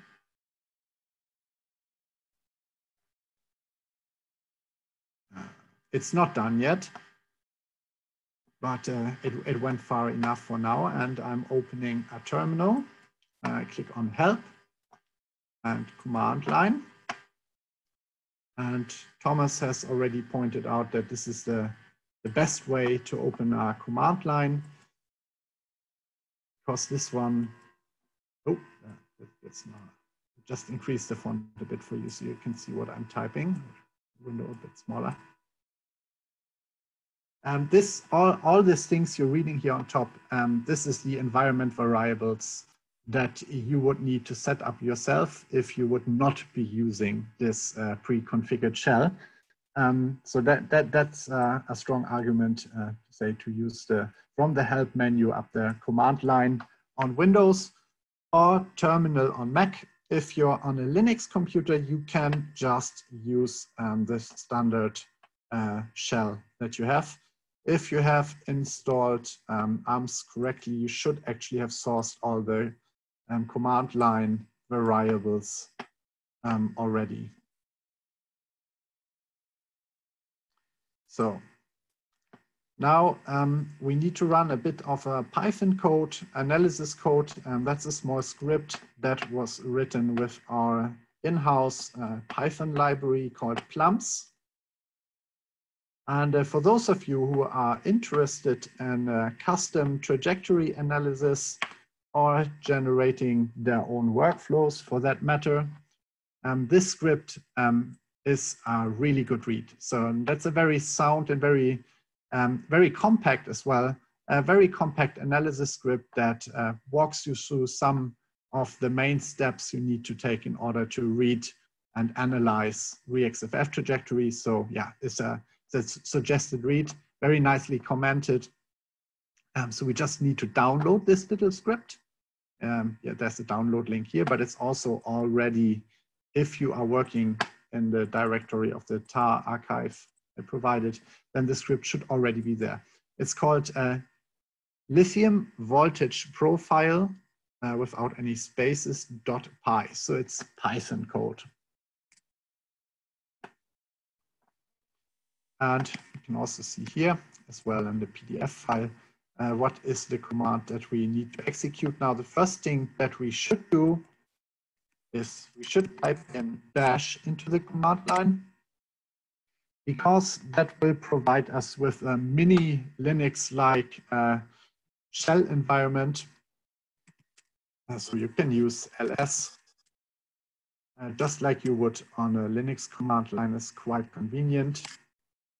And a few other of the command line tools of the Linux shell are available as well. It's not all of them are, but I think most of the basic ones are available. And then we need to execute the script. The script you can see here. So we are already in the correct directory.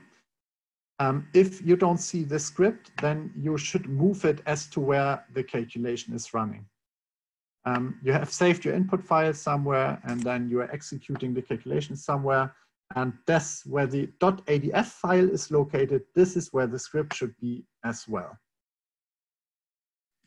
Now all we need to do is call plums.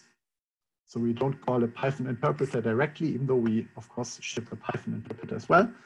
Plums has also an interpreter. for this script that already has imported all the relevant libraries that you need for a Plum script to run properly. So plums it is, then the name of the script we want to execute, lithium voltage profile.py, and then -v results dir equals half to the dot results folder. Results dir equals and half to the dot results folder, and there is not much path here. The results folder is exactly here where we are. So I'm just providing the name to that folder. And then I hit enter. And that should hopefully work now. And there you go. So in this case, the script is just writing the results to the command line. But you can use just standard file redirect, IO redirect to redirect this output into a file, and then use your favorite plotting program to plot the results. So yeah, like Thomas showed that you can use GNU-plot. Now I don't really have any plotting software on this Windows machine, but if I would plot the number of lithium atoms, or even better, the fraction of lithium atoms against the voltage in volt. So that would be the second column against the third. And if I'm interested in the volume change of the battery, I would plot the second column against the fourth. And that would then look like this. So this is what it will look like if you finish the calculation. So the fraction is what is shown here on the x-axis. So that's the amount of lithium per 128 atoms we have in our sulfur cell. Lithium per sulfur, basically the ratio between these two. And as I said, fully discharged will lead us to a structure lithium to sulfur, and then the battery is discharged. So this is what comes out of this calculations once you have finished it. And on the right here, you can see a comparison with an experimental curve. So this number one, this is taken from the publication. So I'm sorry for not putting the reference in here. I just see. Yeah, the experimental curve, but the reference can be found in the initial publication, the link you get in the online tutorial. And those of you interested in battery simulation with ReaxFF, this is a really nice read. It's a very nice paper, and this is just one interesting workflow of many, many, many workflows that are all bundled in this one very comprehensive paper. And with this, I think we have finished the two ReaxFF tutorials I had planned for you. And if there are any questions, I'm happy to answer them.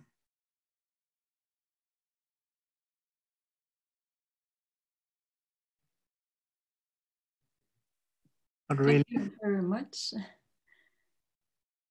The questions are a bit behind, but it's maybe because people are typing. Ah, okay.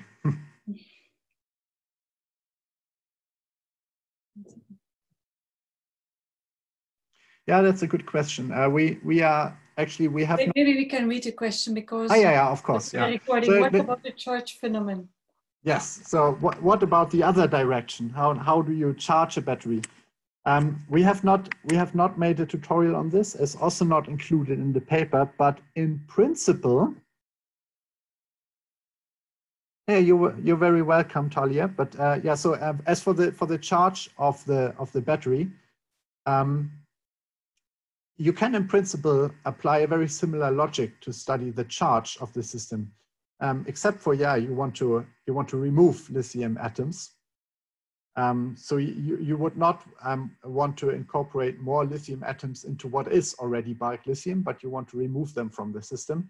But the functionality is there. So it's possible to tell the GCMC algorithm that all these atoms have been added to the system, and now we need to remove them.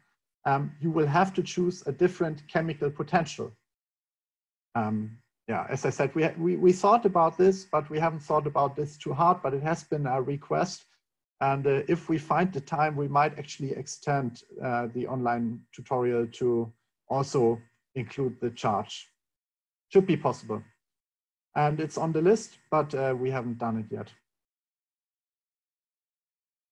Yeah, very interesting indeed. Yeah. Okay, any more questions?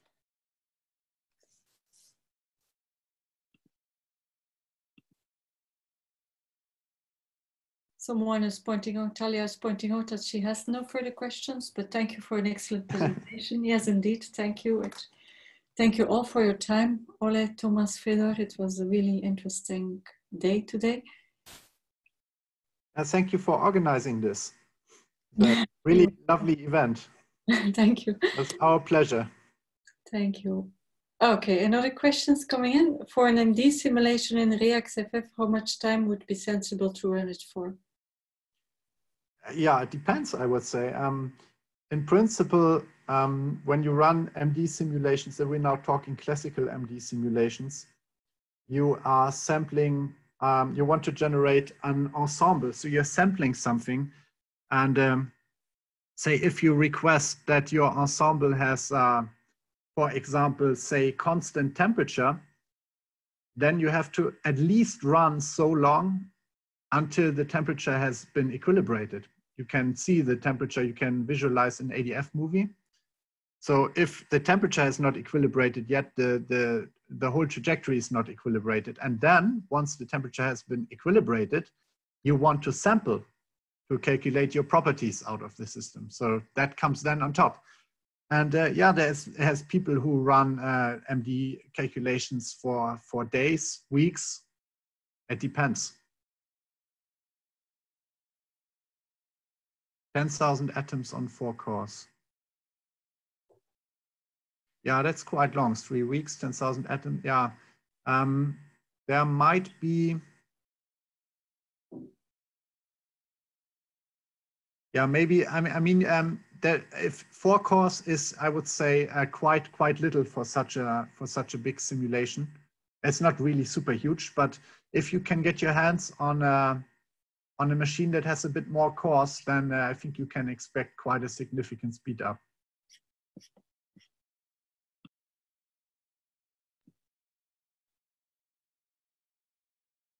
Yeah. So maybe we could read the questions. Yeah. Oh yeah, I'm sorry. Yeah, I forgot. No. So the question is now about typical time needed for MD simulations. And there was one note here from Talia saying that her system contains 10,000 atoms, and if she runs that on 4 cores, it can take up to 3 weeks.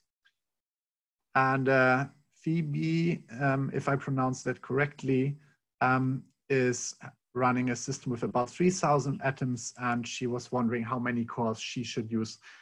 So in the first case, 10,000 atoms and 4 cores, you can definitely use more cores for that. So you can expect a significant speed up if you use more cores. As for the second case, 3,000 atoms is not that much, so you might want to test this a bit.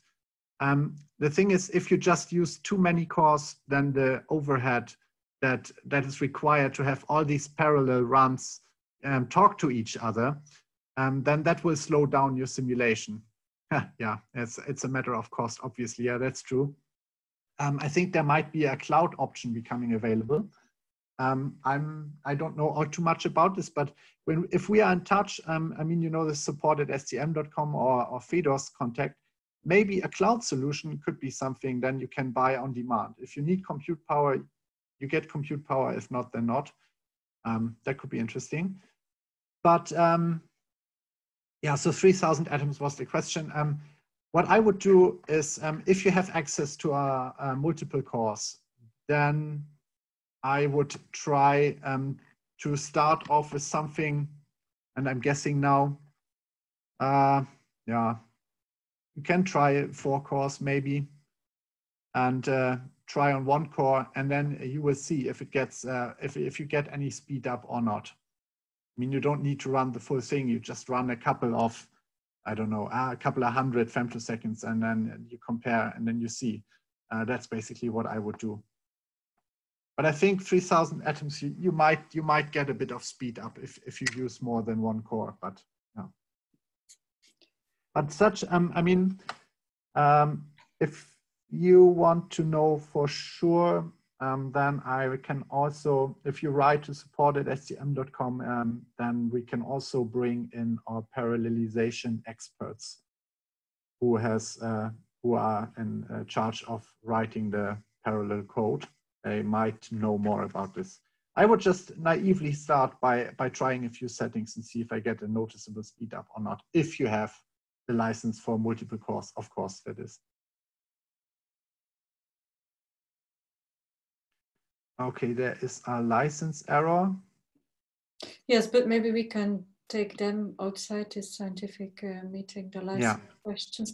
But there was a follow-up by Phoebe. She is telling that she did 1.2 nanoseconds, but that they have mentioned it's not enough. Yeah, it depends. It depends indeed on the quantity that you want to simulate. Yeah, what you want to sample, say. I'm not familiar with your research, so I'm not sure. But if, for example, you want to sample conformations in a larger molecule, and you're running a low temperature simulation, then you will have to sample for a very, very long time. Sometimes that time frame can also easily be outside the accessible time frames that are at all possible. It can happen that you would need to simulate for, I don't know, 100 years or so. So yeah, it really depends on the problem at hand. You have to know what you want to sample, and then you have to either be able to observe this, saying, for example, an equilibrated temperature or an equilibrated pressure, or in the term of the Monte Carlo simulation, yeah, you either have it lithiated all to the end, and ideally you will want to see equilibrium reaching that there will be atoms removed from the system and added at the same rate. That would be equilibrium then. So that's the idea, but yeah, it's hard to say beforehand. Usually, from my experience, if you try to equilibrate multiple properties at once, say if you try to equilibrate a temperature and a pressure at the same time, it takes longer. It can be that 1.2 nanoseconds is not enough, but it can also be enough. It depends on what exactly it is that you want to simulate. You know, you want good statistics. So you want first in your MD simulation, you want to equilibrate your temperature, you want to equilibrate your pressure, and then the production run starts. So then you sample your system, and then you sample for as long as you need to get good statistics.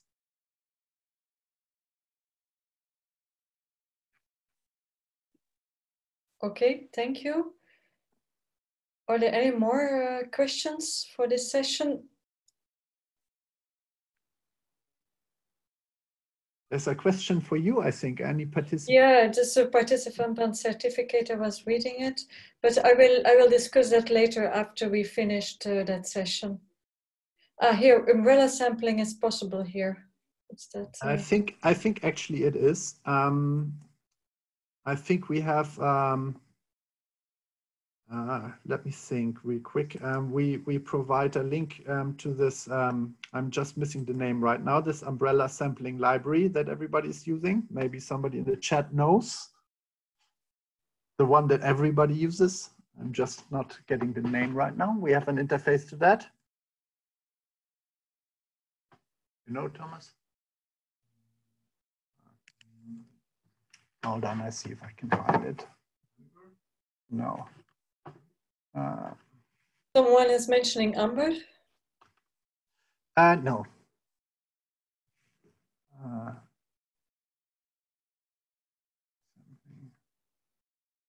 Metadynamics.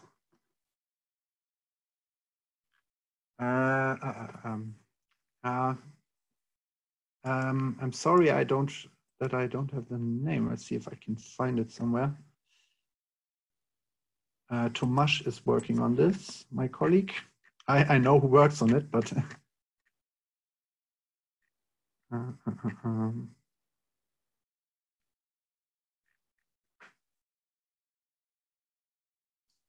Plumet, I think.